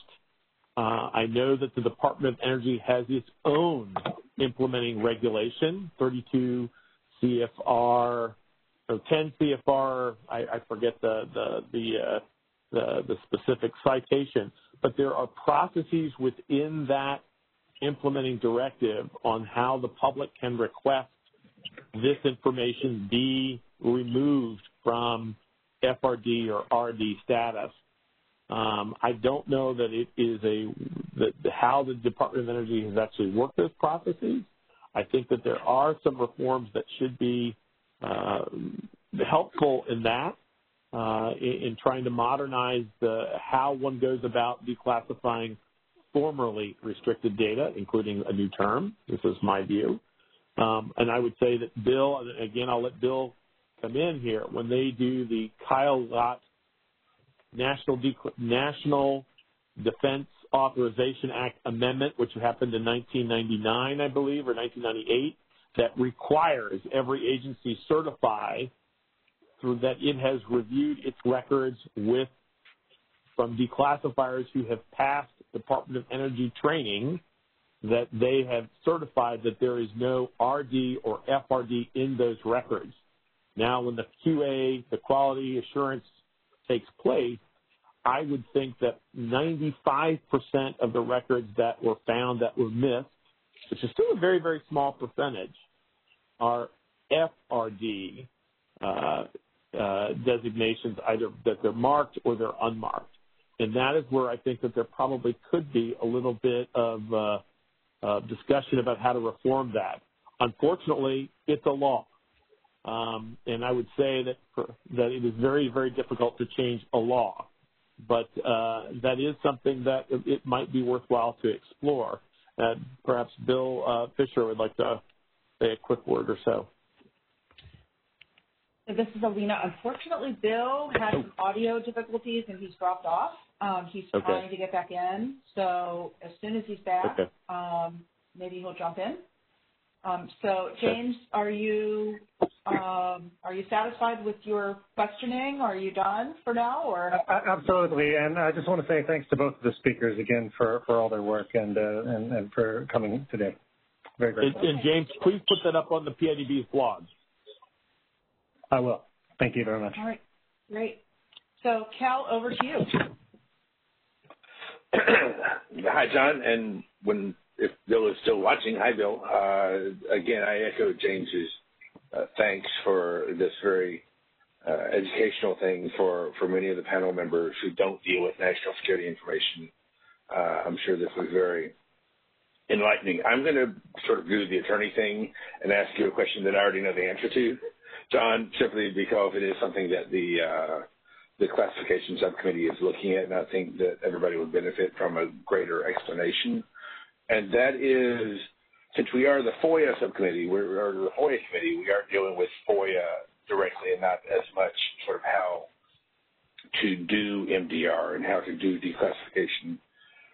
How does MDR in every agency, not just NARA, handle information that would be protected by a FOIA exemption?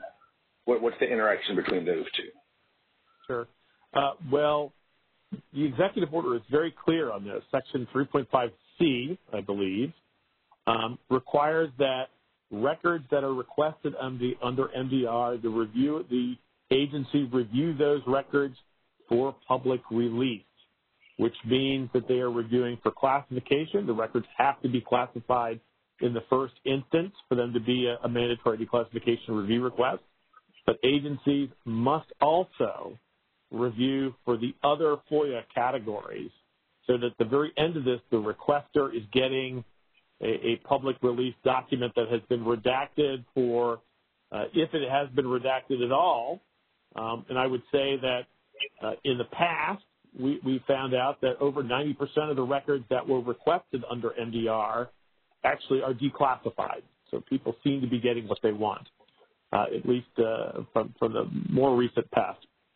But if there is a redaction, they are supposed to cite the reasons for those redactions. So it'll be typically on MDRs, they will cite the executive order using a 25X category and then numbers 1 through 9, depending on the reason for the exemption. And if there are any FOIA exemptions, they're supposed to cite the FOIA exemptions that go with it. And if I can just follow up, this is something that we talked to Bill Carpenter way back when he had a roundtable. If you file an appeal to ISCAP of a decision where they have made withheld something under FOIA, will ISCAP adjudicate that appeal?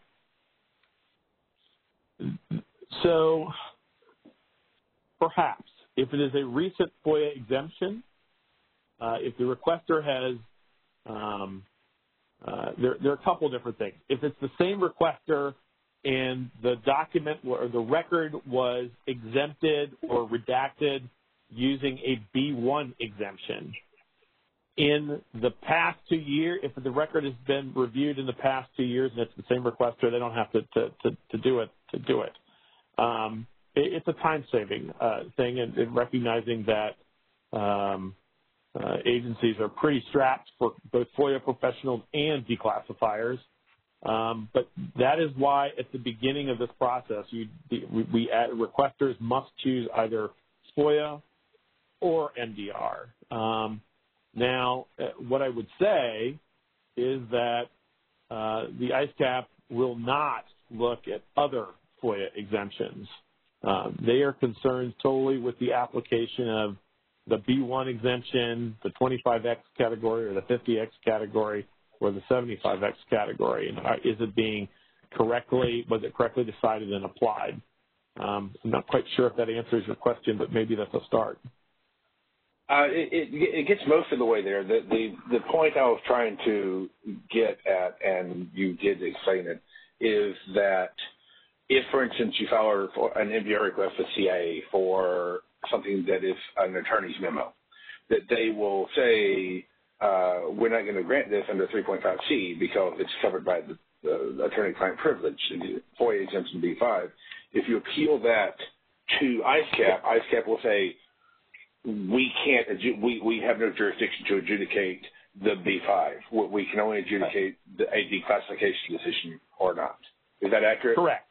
That is correct. So they would, on the crazy chance if the CIA, using your hypothetical example, the ISCAP will look and will decide, if the CIA didn't make that initially case, they will decide what is and what is not classified in that record.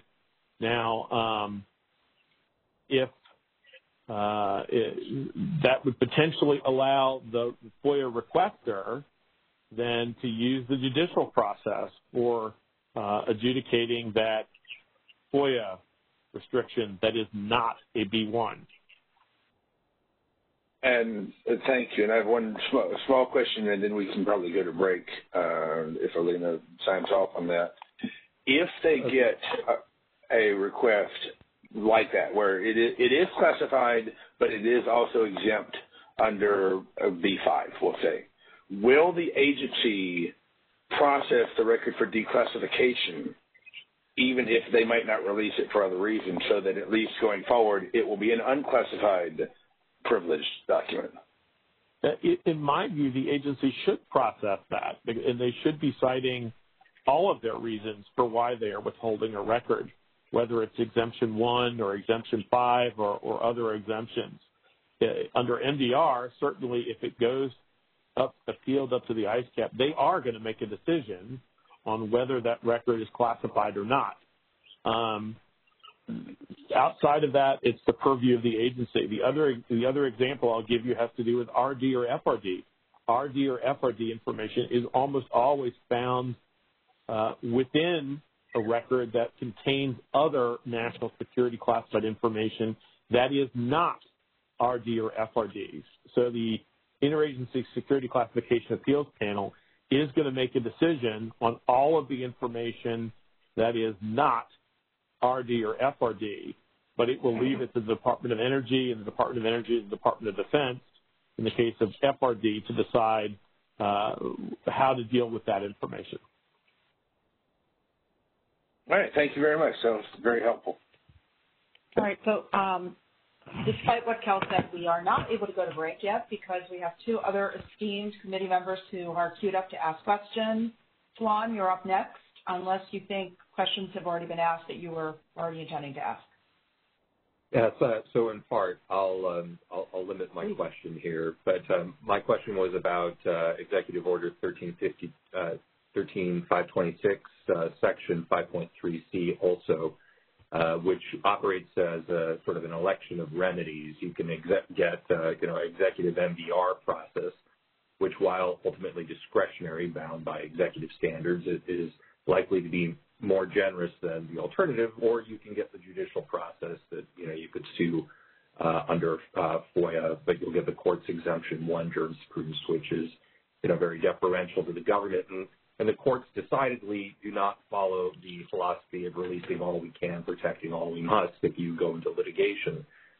So this provision feels a bit punitive.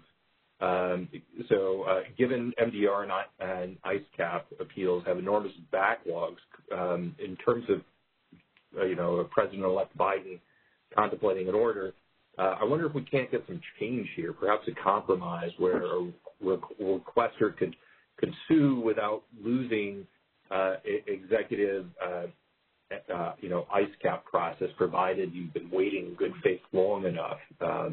I wonder if this might sort of at the same time, because we're all interested in sort of disclosing all we can, protecting that which we must. I wonder if we might not see some change there. I think that's a very good question. I hope that you do. Please put that forward. I agree. I think ISOO's analysis of the agency MDR programs, and I'm sure it does follow what is going on in the FOIA world too, and that is that offices are overwhelmed with priorities. And what I will also say is MDR is an executive order, FOIA is a law. And when we go out to talk to agencies, and when the PADB went out to talk to agencies, what they heard is they're going to try to prioritize a little bit the FOIA, since there are legal ramifications for non-action or adverse decisions. And even then, they're still woefully behind. That is the same with MDR. They're woefully behind on that too. How you can get to that with a 1,300 plus case backlog, and there could be multiple documents or multiple, I'd say documents at the moment because we haven't gotten to electronic records yet in the ICE-CAP. That's a very, very good question, and I certainly putting on my what the future should hold hat. We'd be very interested in hearing your ideas on that. So please do send those along. Thank you. Okay, thanks, Juan. Tom, are you still with us? And would you like to ask any questions? Thanks. Go ahead. Tom Sussman. Two questions. We have two subcommittees looking at the issue of training relating to FOIA. And yet, you had mentioned earlier, John, that training is required for classification, but there's a real compliance problem. And so I'm wondering if there's a role that the advisory committee can play in trying to, if you have some ideas, we don't have to do this now, but how to get some enforceability to the training requirements, which the result of absence of training is almost always going to be overclassification. I mean, one possibility would be no training within 18 months. It's supposed to be trained every year, no training in 18 months, and you lose your classification authority. Or I'm sure that there are other ideas that one could come up with. So that's sort of one issue that I'd like to sort of put on the table. The second is there's also a legislation subcommittee of this advisory committee.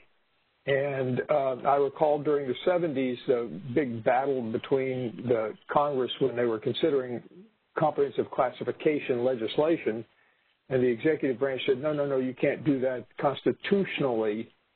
That's an executive function. And so I guess this may be a bigger question than you want to address right before the break. But, what's the role that Congress can play? I mean, should we be even considering recommendations to Congress in the classification area, or is the administration likely to take a historic position that will do it by executive order and Congress should not intervene? Thank you. Hello, am I on? Yes. Great questions, and so I would say is I cannot speak for the administration. I seem to have lost my audio here,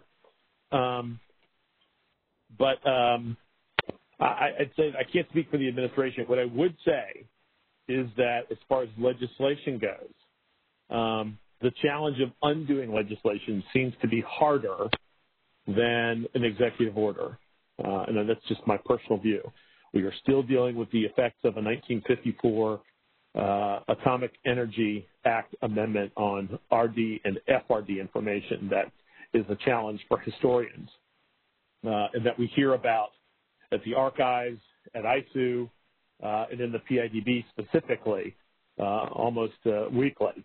The other thing I would say is that, so first of all, regarding your training thing, is the executive order does have punitive actions for what happens if you do not receive your training. And original classification authorities, in theory, at least according to the order, if they have not taken their training, their yearly training, they are supposed to lose their ability to classify records. That's the order. It says it already. Now, what ISOO has found is that, and not so much for the derivative classifiers, but rather for the OCA. Some of those folks at agency head, deputy agency heads, the heads of assistant secretary, undersecretary level, who are typically the three-star generals, those folks are usually quite busy.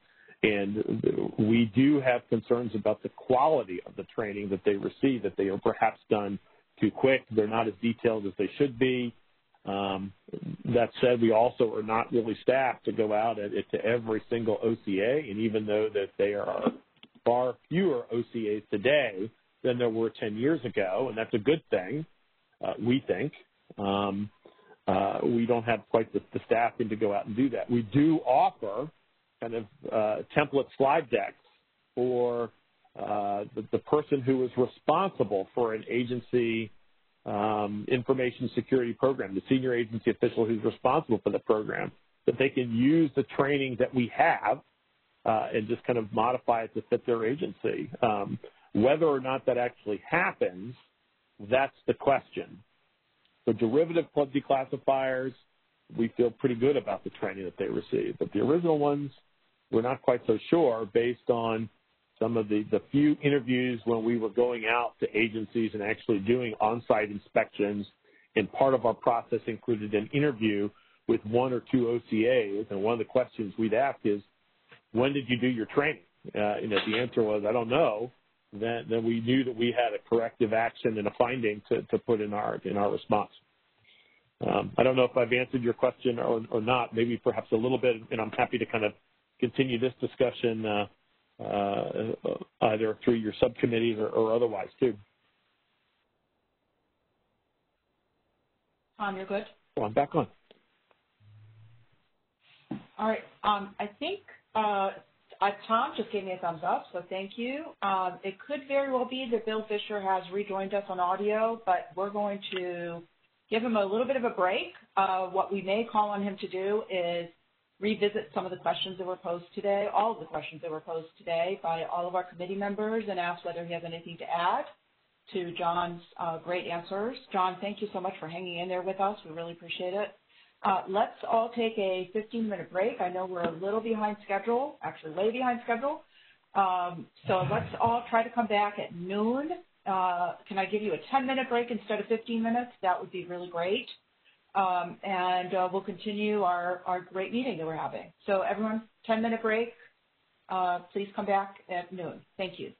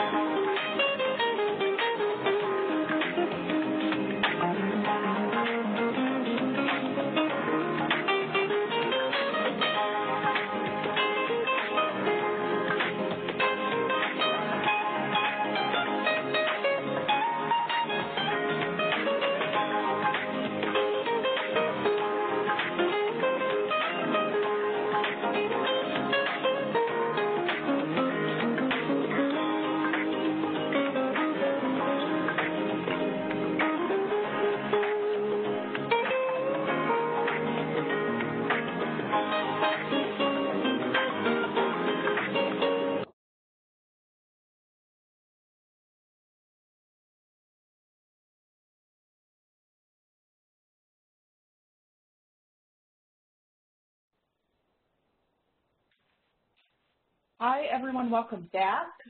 Michelle, I just want to make sure we're back online, we're recording, and our audience is watching us. Can you confirm that, please? Yep, we are all set. Okay. Well, thanks. I'm sorry to have given everyone a really short break. You know you can run away from the computer anytime you need to, but I appreciate the fact that everyone's hanging in there. Bill, thank you so much for your participation. We know you had to drop off a little bit, so we are going to grill you with all the questions that were asked and ask of you if there's anything you want to add later after the meeting, and we'll post any additional thoughts you have to tack on to John Powers' great answer. So you're not off the hook entirely, but thank you, and I'm sorry if you have technical problems. So at this point in our meeting, I would like to turn to the part of our agenda where we hear on the progress of each of our 4 subcommittees. I am extremely grateful to all 4 subcommittees. None of them have wasted any time since our last meeting. Everyone has rolled up their sleeves and started digging in to figure out mission and direction. So thank you very much for that. I did suggest at our first meeting back in September that each subcommittee focus on a mission statement of some sort that may help move the ball forward. I understand that although some of those mission statements are ready, some are still in progress. So as soon as all 4 subcommittees are ready for prime time, we will post them all on our website. So stay tuned for that. But I'm excited to hear from all 4 subcommittees. I think the committee will hear all the great work that's been going on. I know some of the committee members are on multiple subcommittees, which I think is actually a great benefit because they can lend their voice to things that they're hearing that's going on in each of the various subcommittees. So I really want to encourage that. Tuan, it's still not too late for you to join the classification subcommittee. That's my pitch. So over to Kristin Ellis. Unfortunately, James Stoker, who is our co-chair on the classification subcommittee, had to sign off, but Kristin is going to carry the weight today. So Kristin, over to you.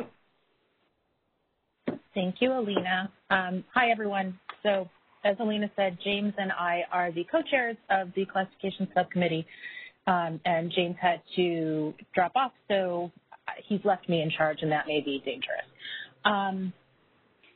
The classification subcommittee has drafted a mission statement. As Alina said, I think that since everyone is not ready for prime time, they haven't been posted yet. As a general proposition, the classification subcommittee is planning to investigate the role of classification in the FOIA process. Certainly, the classification of information is critical to national security, but as both John and Bill talked about earlier, it can impose obstacles to the public's ability to access certain information. And so we are going to explore that in a lot of different fashions, we think, during this term. To that end, our most recent discussions have focused on possible priorities for the subcommittee to work on, and we came up with a list of 7 potential priorities. Right now, the subcommittee is 4 people, me, James, Kel, and Lubna, and so we have limited resources, limited time to explore all 7, at least at once. So we decided to try to prioritize the priority list and determined that we could work on a couple of items at a time, and maybe at the end of this, we will have touched all 7, or we will have really touched on an issue with just focusing on 1 or 2 that really we think are critical to this work, so maybe we'll only get to 2 of them. To that end, we identified that we also considered that it might make sense to have a more broad, longer-term item that we work on, and then smaller, more concrete, more time-limited items that we could get due-outs on more quickly that may inform the bigger process. So we went through our list of 7 potential things and came up with 2 that we want to focus on initially. 1 concrete, 1 more broad. And the concrete item is how GLOMAR responses are administered across the government. And for folks that don't work too much in the classification area in FOIA, a GLOMAR response is basically just an agency refusing to confirm or deny whether responsive records exist. The Glomar was actually a classified CIA ship, and there was a case about that, which resulted in it being called Glomar. So we want to focus on how Glomars are administered in the government, and is there any sort of consistency across the agencies regarding use, which there may not be because different agencies have different reasons for invoking a Glomar. As I think the presentations earlier today and Kel's questions to John, I believe, indicate it seems that it's a data point that's not being collected right now in the government. So this is largely going to be a research item to see if we can get our hands around the use of Glomar and how it's being used and the extent to which it's being used in the government. And then the second item, the more broad, longer term, we think, item, is how agencies can proactively declassify documents to better meet the concerns of the requester community. So again, I think this dovetails a lot with what John and Bill were talking about, but how is there a way to make information more accessible proactively versus through the MDR process or through the FOIA process? So that one is broader and is probably going to require a number of different avenues to figure out if there's a way to accomplish that. So our next subcommittee meeting is after the holidays, and we will, continue the work and discussions. We're at very early stages of all of this. So my time here is short. That's pretty much all I have to report out from the subcommittee activities so far. Unless somebody has questions, or Alina, Kirsten, if you need me to address anything else.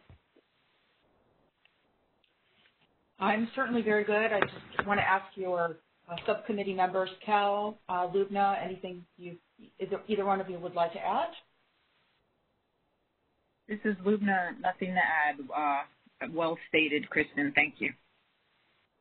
Thanks, Lubna. And okay. Cal, I hope that thumbs down was not, I just completely screwed that up, but that you're good. Right. No, I'm good. I have lots of things to add later, but not today. Okay, so work continues. Thank you so much, Krista, for that report. Michelle, next slide, please. The next subcommittee that's going to report for us is the process subcommittee. The co-chairs are Linda Fry and Michael Morrissey. And Linda and Michael, I don't know which one of you is going to present, so I'll let you take it from here. I can go ahead and present. Basically, we have been meeting every other week. And at this point, we've started on our mission statement, but I don't know that it's 100% finalized yet. And we've identified 8 recommendations from the prior committees that we want to further explore and see the likelihood or difficulty in trying to get some more of these implemented to help the FOIA process flow. Michael, do you have anything else to add? Yeah, I mean, I think that covers it. I have a draft of our mission statement that was still sort of a working mission statement so far. But I think I'll just go through it. A well-functioning system of public records is a cornerstone of informed democracy. And so this subcommittee examines the current FOIA processes as a mason would their tools.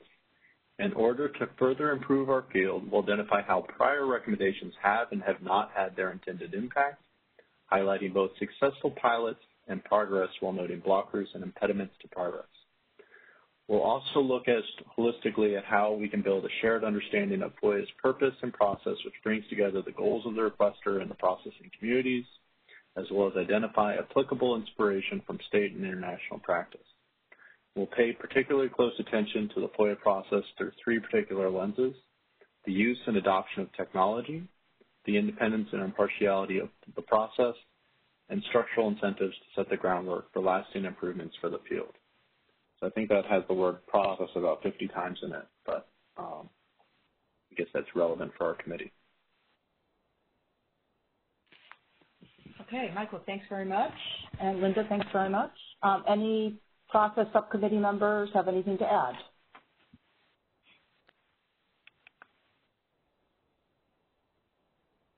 I just want to personally say thank you to the process subcommittee for taking on this probably not so thankful task of looking back to prior recommendations. On behalf of OGIS, we are very grateful for that help. I think that's very, very valiant of you and very much appreciated. So thank you.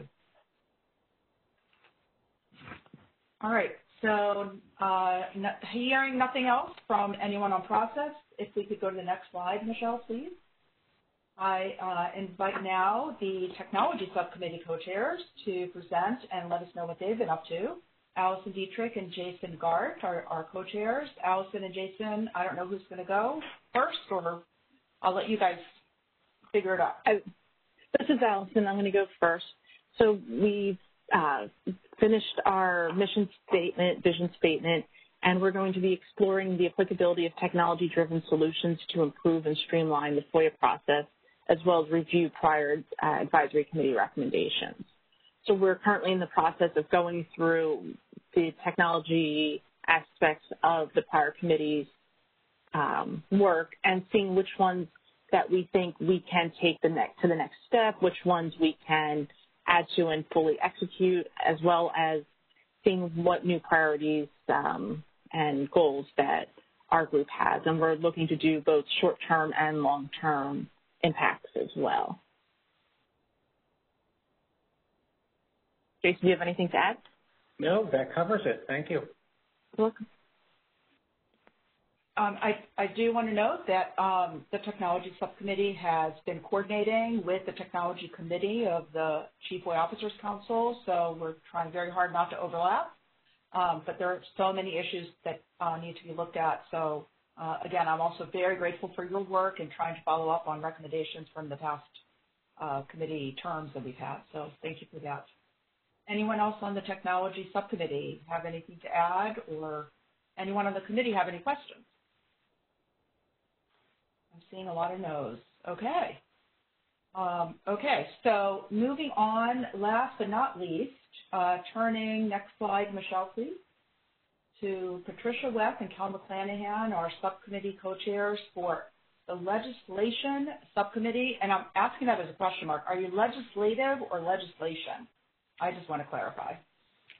That's a good question. Yes. Okay. I'm not entirely sure. I think legislative is better, okay. But dealer's choice. Kind of thinking through. Yeah. Legislative sounds good. And Cal, you said you were going to go ahead and present, so over to you, please. So our committee, or our subcommittee, is a little bit of an odd duck here, where we're more of an operational approach to, rather than being a particular subject matter like technology or process or something like that. We're looking at issues that we've decided are particularly ripe or susceptible to legislative fixes, to legislative reform, or even to exploration to see if legislative reform is necessary.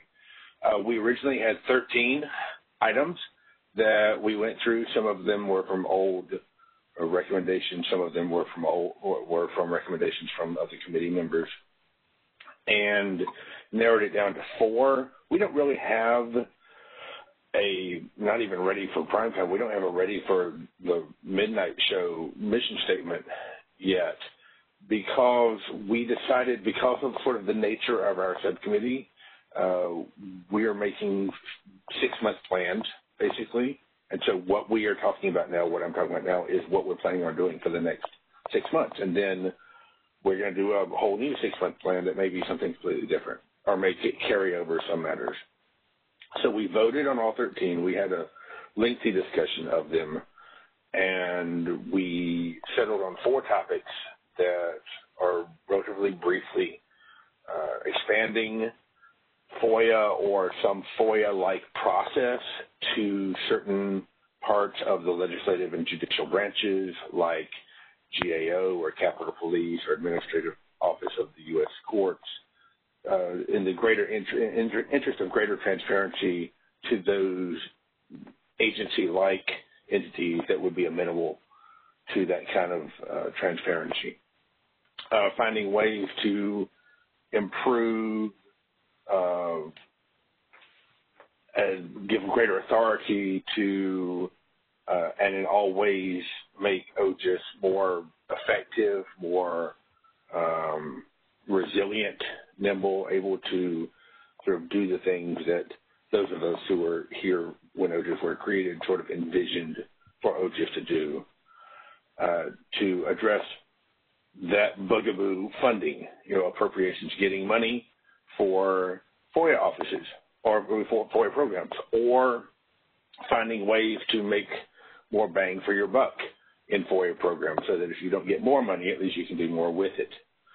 And the last one is another perpetual argument, how to improve fees. How do agencies assess fees? How do they charge them? How do they use them? Should they have them? If they should they be uniform, et cetera, et cetera? All things fee related. Those are basically our 4 topics that we're going to look into, hopefully have something done on at least a few of them, if not all of them, come 6 months from now, and then we will recalibrate and decide where to go from there. And I'm good. Unless anyone has questions or Patricia wants to say something. I'll just follow up and say, as Cal mentioned, those are our 4 working groups, expanding the scope of FOIA, strengthening OGIS, FOIA funding, and FOIA fees. Shameless plug, if any of these sound of interest to you and you would like to join our subcommittee and these working groups, the water's warm, so jump right in. Thanks, Patricia. Perfect plug. I really appreciate that. And thanks, Cal, for the presentation. I just want to, I'm looking at everyone. Does anyone have any questions for any of the subcommittee co-chairs before we move on? I'm seeing no one jumping up and down. Okay. So at 12:20, we were supposed to lose Alexis, and I'm hoping maybe I can catch her for 5 minutes. And we're unfortunately a little behind schedule today, and I'm going to have to just cut short a part of our agenda. But since it's a very, very important topic, I really would like to say that I'd like to get it started today and continue and carry it over to March when our next meeting occurs, because unfortunately, whether we like it or not, the pandemic continues to stay with us. So just a quick couple remarks, and then I'm just going to turn the floor over to Alexis. When this year began, I don't think any one of us could have imagined the year unfolding the way it has. And we all know that COVID-19 has had a profound effect on all of our lives. But in particular today, I wanted to just focus our discussion among our committee members so we can learn more from each other about how the pandemic has impacted the FOIA process at federal agencies and how in turn that has translated to the requester community.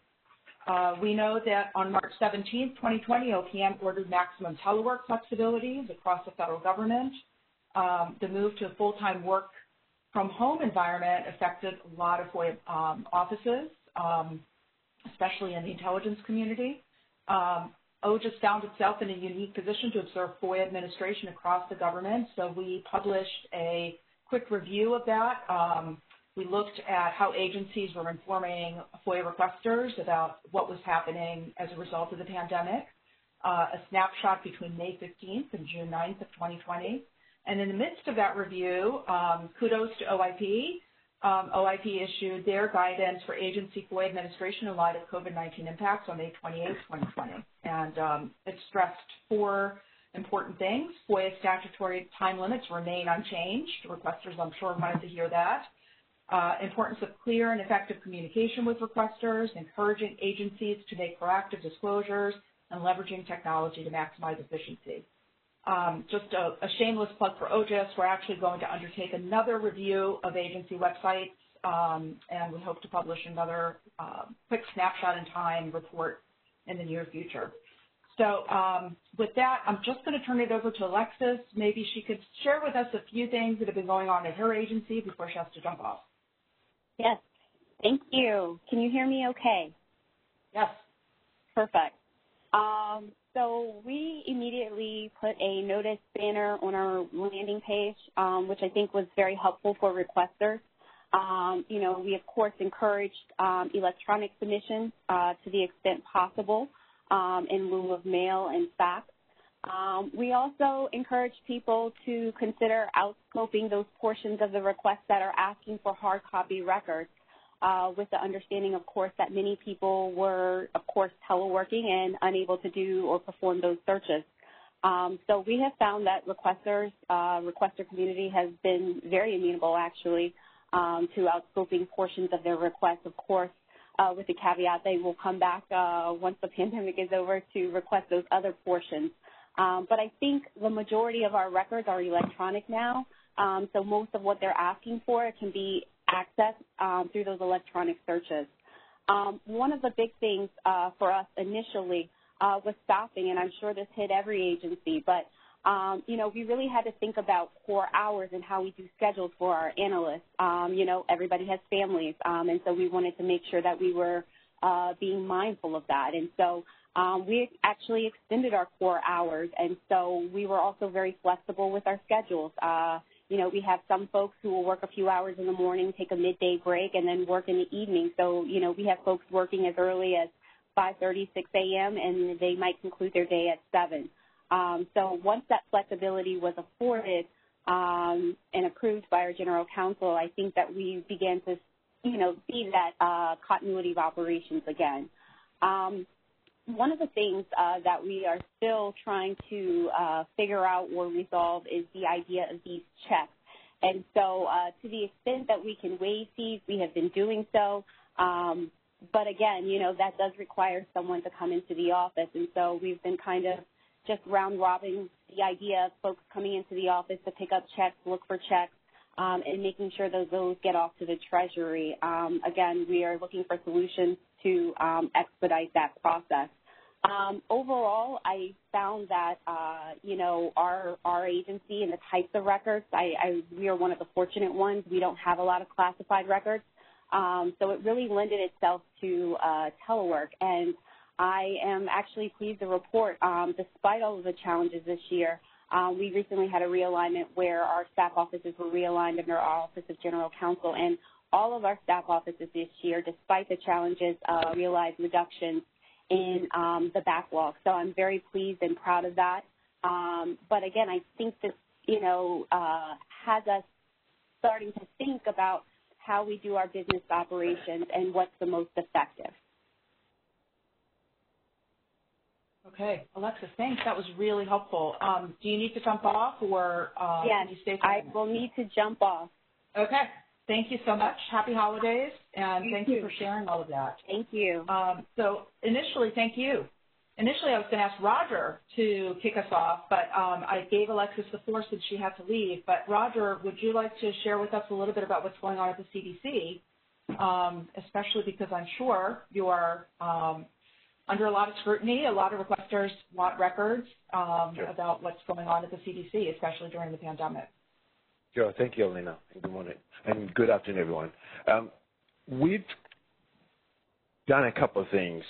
I think, one, we did provide some updates to our website in basically encouraging requesters to submit their requests electronically, because we have basically 2 avenues by which they can submit their requests, and it's entered into our system, so it's a much more efficient way to do so. We discouraged, basically said that, you know, don't submit requests by mail because there's no one there to pick it up.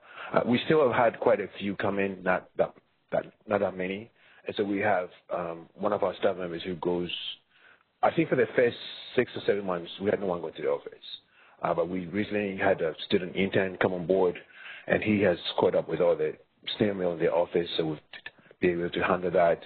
We also be able to work, find a solution to getting payments for fees electronically so that people don't have to send in checks.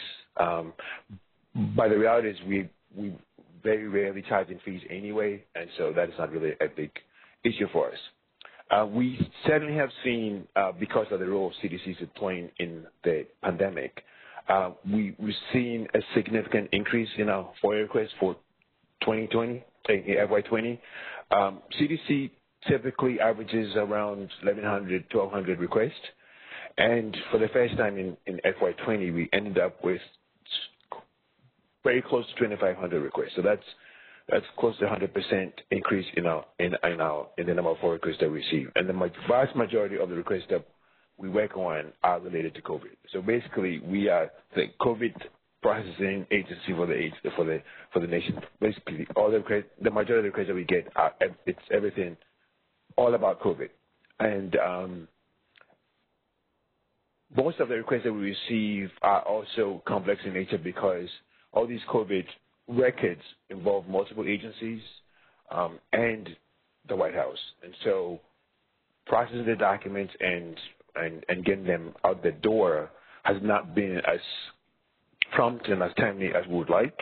We've seen an increase in our FOIA backlog from a low of less than 20 at the end of FY19 to somewhere in the region of over 300, which is something that we don't want to see, but we're working to try and get it down. But we certainly have changed some of our processes to make sure that we can much more efficiently move cases along. I think around June, Alina can speak to this, CDC engaged with OGIS so that we can engage with our requesters, and we had, I think, close to 100 participants from both from the requester community, reporters, and just members of the general public, to give them an opportunity to hear from CDC what we're doing with regard to handling COVID requests and how they could help us help them. And I could say that I think since that webinar, we've seen a change in our communication and the willingness of requesters to work with CDC in terms of providing responses to our requests. They're much more willing to work with us, and that has been very helpful. We've also seen a dramatic increase in the use of technology to assist us in looking for documents.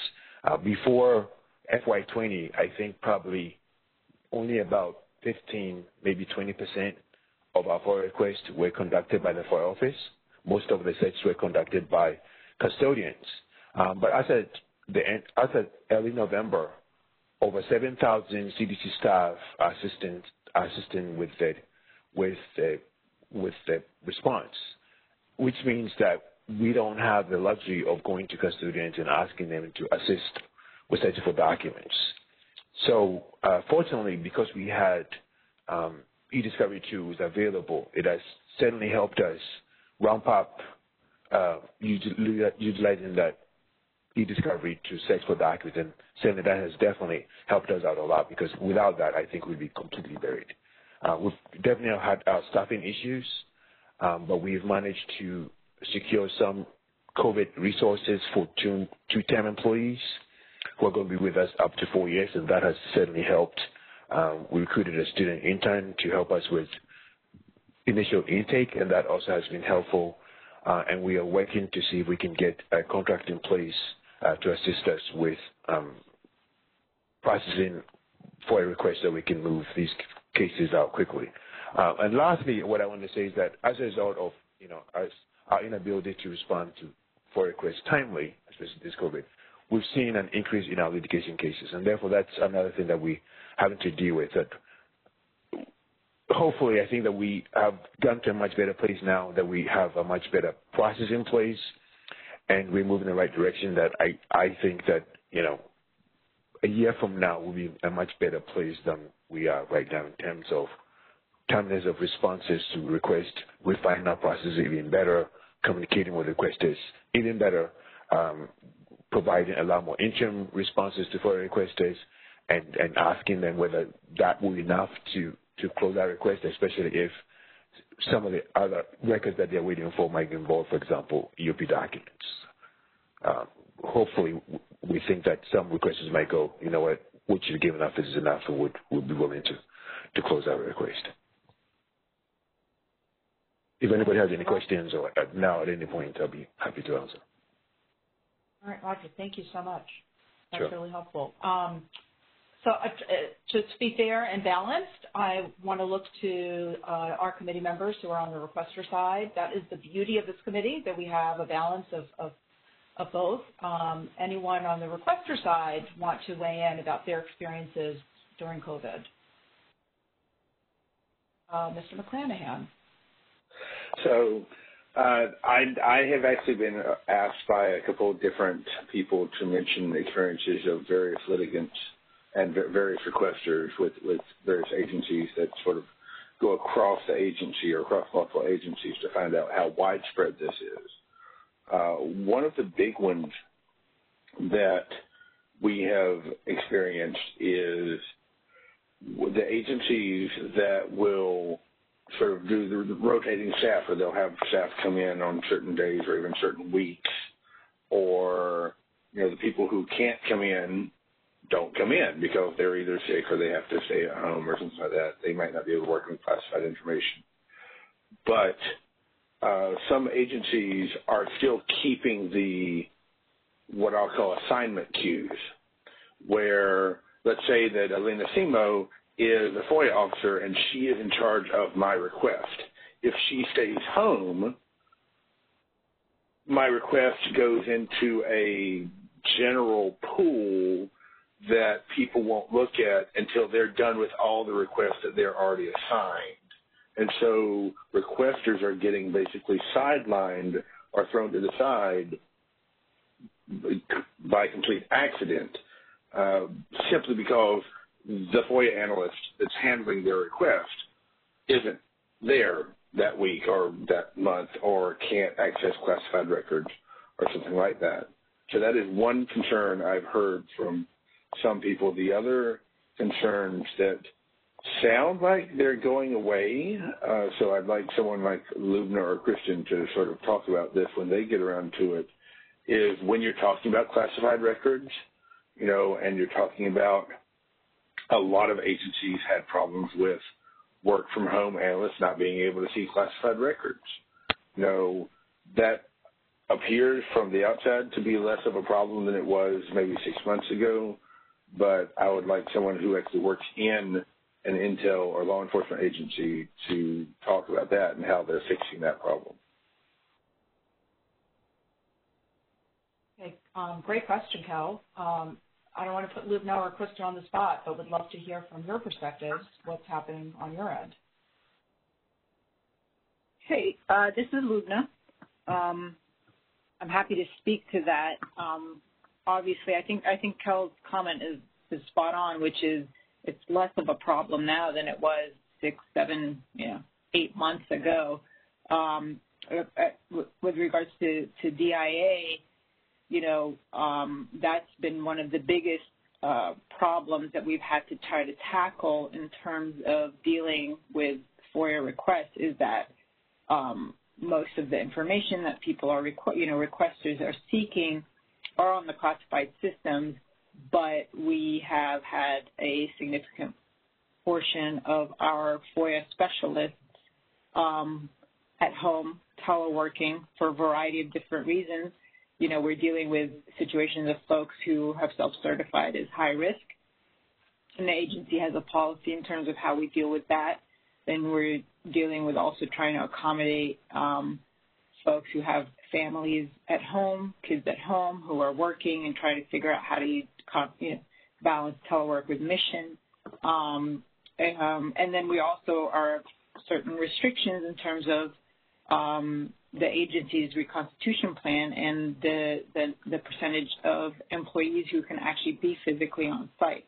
So those have all, kind of evolved over the last couple of months, where we're better now. The FOIA office is in a better posture now in terms of at least being able to have a certain amount of people in the office every single day, but obviously they're not anywhere up to 100% full operating capacity, and that's just consistent with the agency's reconstitution plan. in terms of how to keep the workforce safe and the safety protocols that we have in place. So it continues to be a challenge, but I think it is less of a challenge than it was at the beginning when we had almost a majority of folks on telework. But given the nature of the documents that we work with, not being able to have everybody in the office all the time is going to necessarily impact the ability to process with the same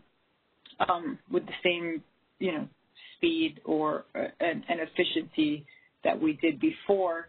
And then again, as an all-source intelligence agency, we also work very closely with other agencies because most of the records that we have contain other agency equities, and those agencies have their own limitations, so that just kind of builds on top of it.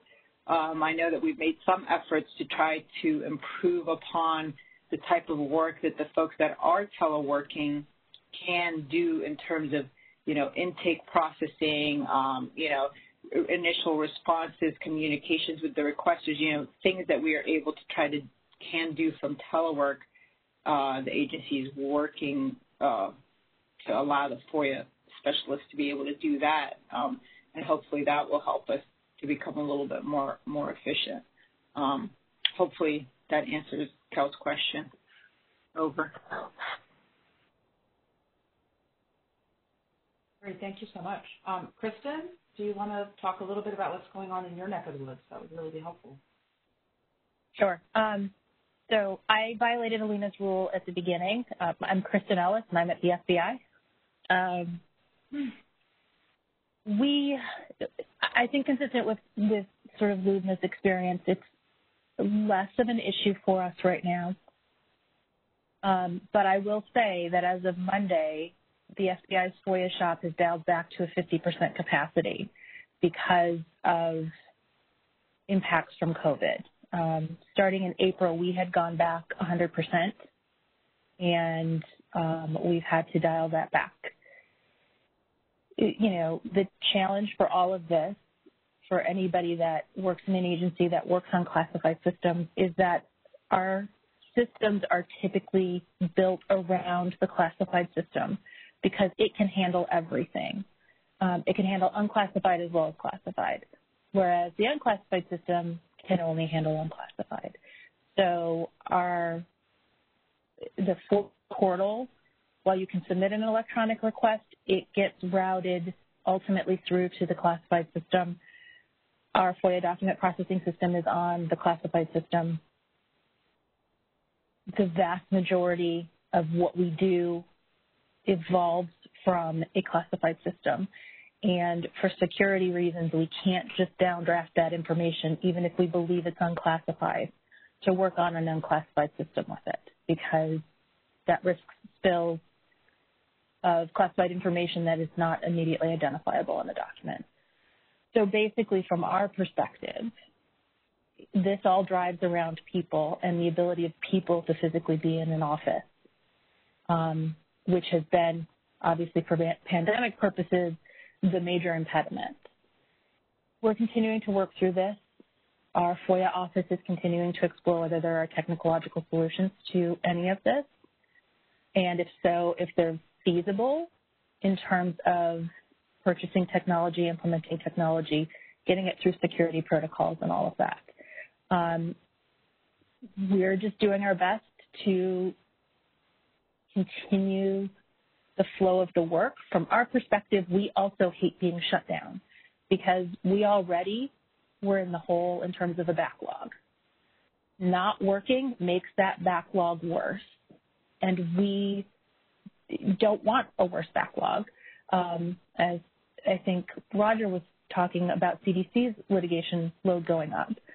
FBI's definitely was already very, very high, and adding to it doesn't help anybody. So we're trying to be creative in solutions, but our hands are very much tied just because of the security aspects of it. We're continuing to try to get as many pages out to as many people every month as possible. But I think that this is a long-term government-wide problem that needs to be addressed, because I think most of us were caught on our heels when we couldn't go to work. We have continuity of operations plans, but a lot of those are based on folks in DC not being able to work, but maybe folks in California being able to work. The problem was nobody could go to the office, and so we didn't have backup, and we didn't really have a great plan for how to work that when all of us work on classified systems in the FBI, generally speaking. So, I mean, I think that that's not a great answer, but that's sort of where we're at right now. Is we shut down, our FOIA shop shut down completely in March for about 6 weeks. It then went back online in varying degrees. We're now dialing it back because of the amount of infection and exposure that we're experiencing. And I think that we're going to continue to see the up and down in the ebb and flow until we get the situation with the pandemic under control. Okay, thanks, Kristin. So I'm looking at our time, and I know that there's a lot of other folks that would love to talk about this topic, and I would like to ask for the rest of the committee members to defer and save their thoughts for our next meeting. I really would like to continue this discussion. I think it's a very important one, and hope that all of you agree. But I also want to end this meeting on time today. So we are at 12:43 p.m. and at this point, I thought I would turn to the public comment section of our meeting, if that's okay with everyone. Okay, I'm seeing some nods. Thank you, Dave, for nodding. At this point, we have now reached the public comments part of our committee meeting, and we do look forward to hearing from any non-committee participants who have ideas or comments to share. Just a reminder, we have posted and we will continue to post on the FOIA Advisory Committee webpage on the OGIS website any written comments we receive. Any oral comments are captured in this transcript of the meeting, and we will post those as soon as they are available. Michelle, our event producer, if I could ask you to please open up our telephone lines and provide instructions, that would be great. Absolutely. So, ladies and gentlemen, if you would like to make a public comment over the phone line, please press #2 on your telephone keypad to enter the comment queue. Once again, pressing #2 will enter you into the queue. Okay, and at this time, do we have any calls online? Anyone want to ask any questions through the old-fashioned? I do see one person on the phone who'd like to ask a question. Okay. Caller, your line is unmuted. You may go ahead.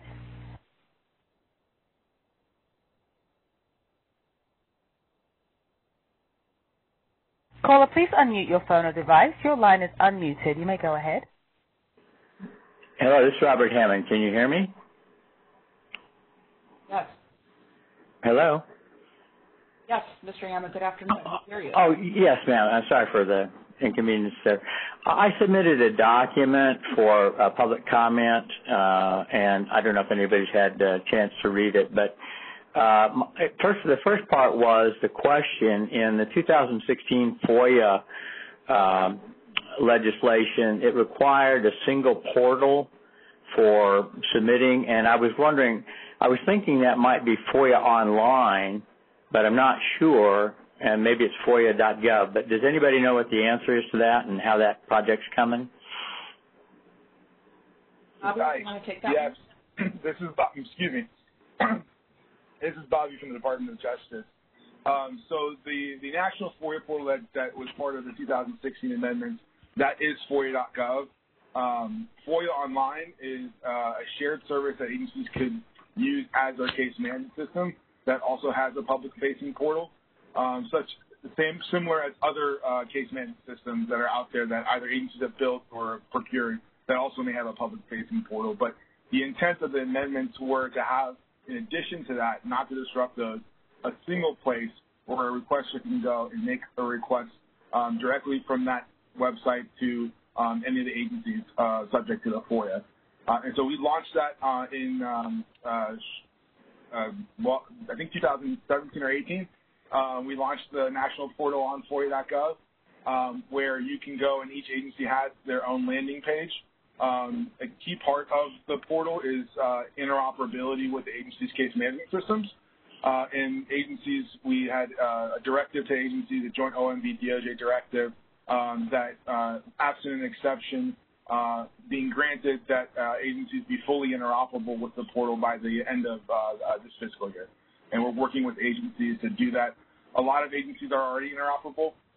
And when you go to FOIA.gov, you will see a form, a standardized form, but one that's also customized to the agency, where you can submit your request directly to that agency from the portal. It also has a lot of wealth of information about the agency's FOIA program, including their FOIA libraries, their average processing time, their FOIA regulations, their FOIA reference handbook, and so that FOIA.gov is where the National FOIA Portal is.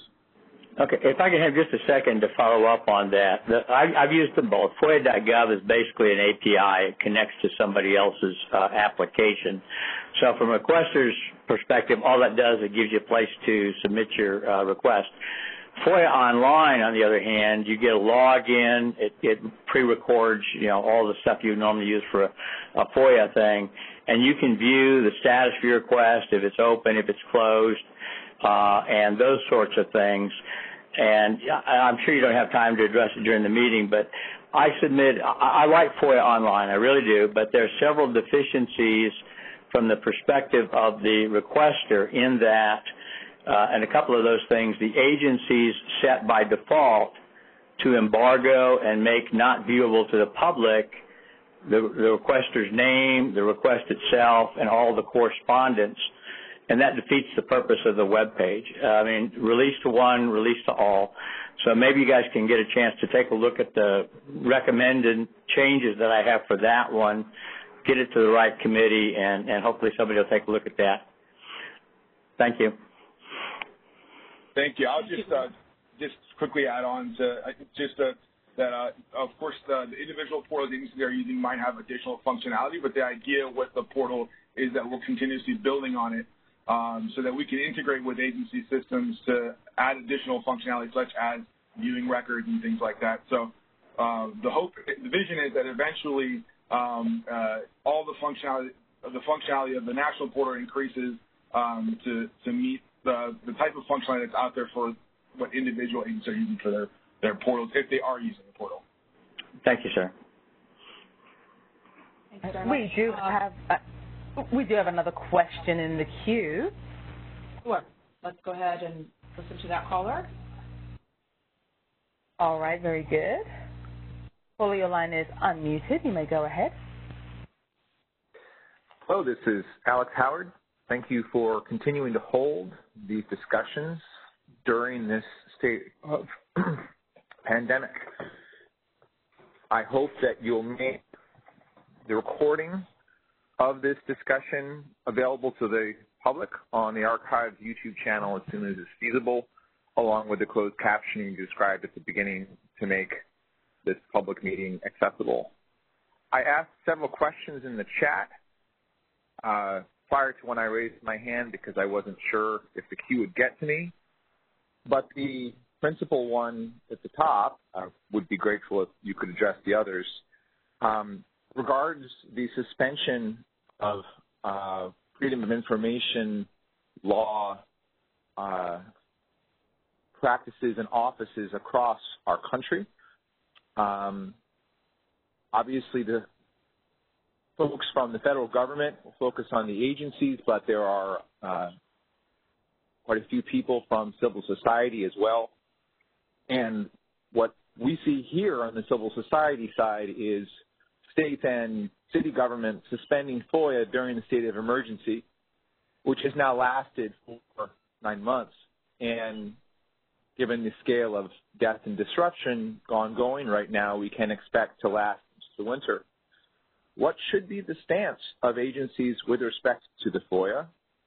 What should be the stance of others? What provisions can be made to ensure that public access to trustworthy information in a pandemic is not cut off, I should say particularly, given that we see significant disparities between what governors, secretaries, and even presidents say in public and what epidemiologists and public health officials are saying in private.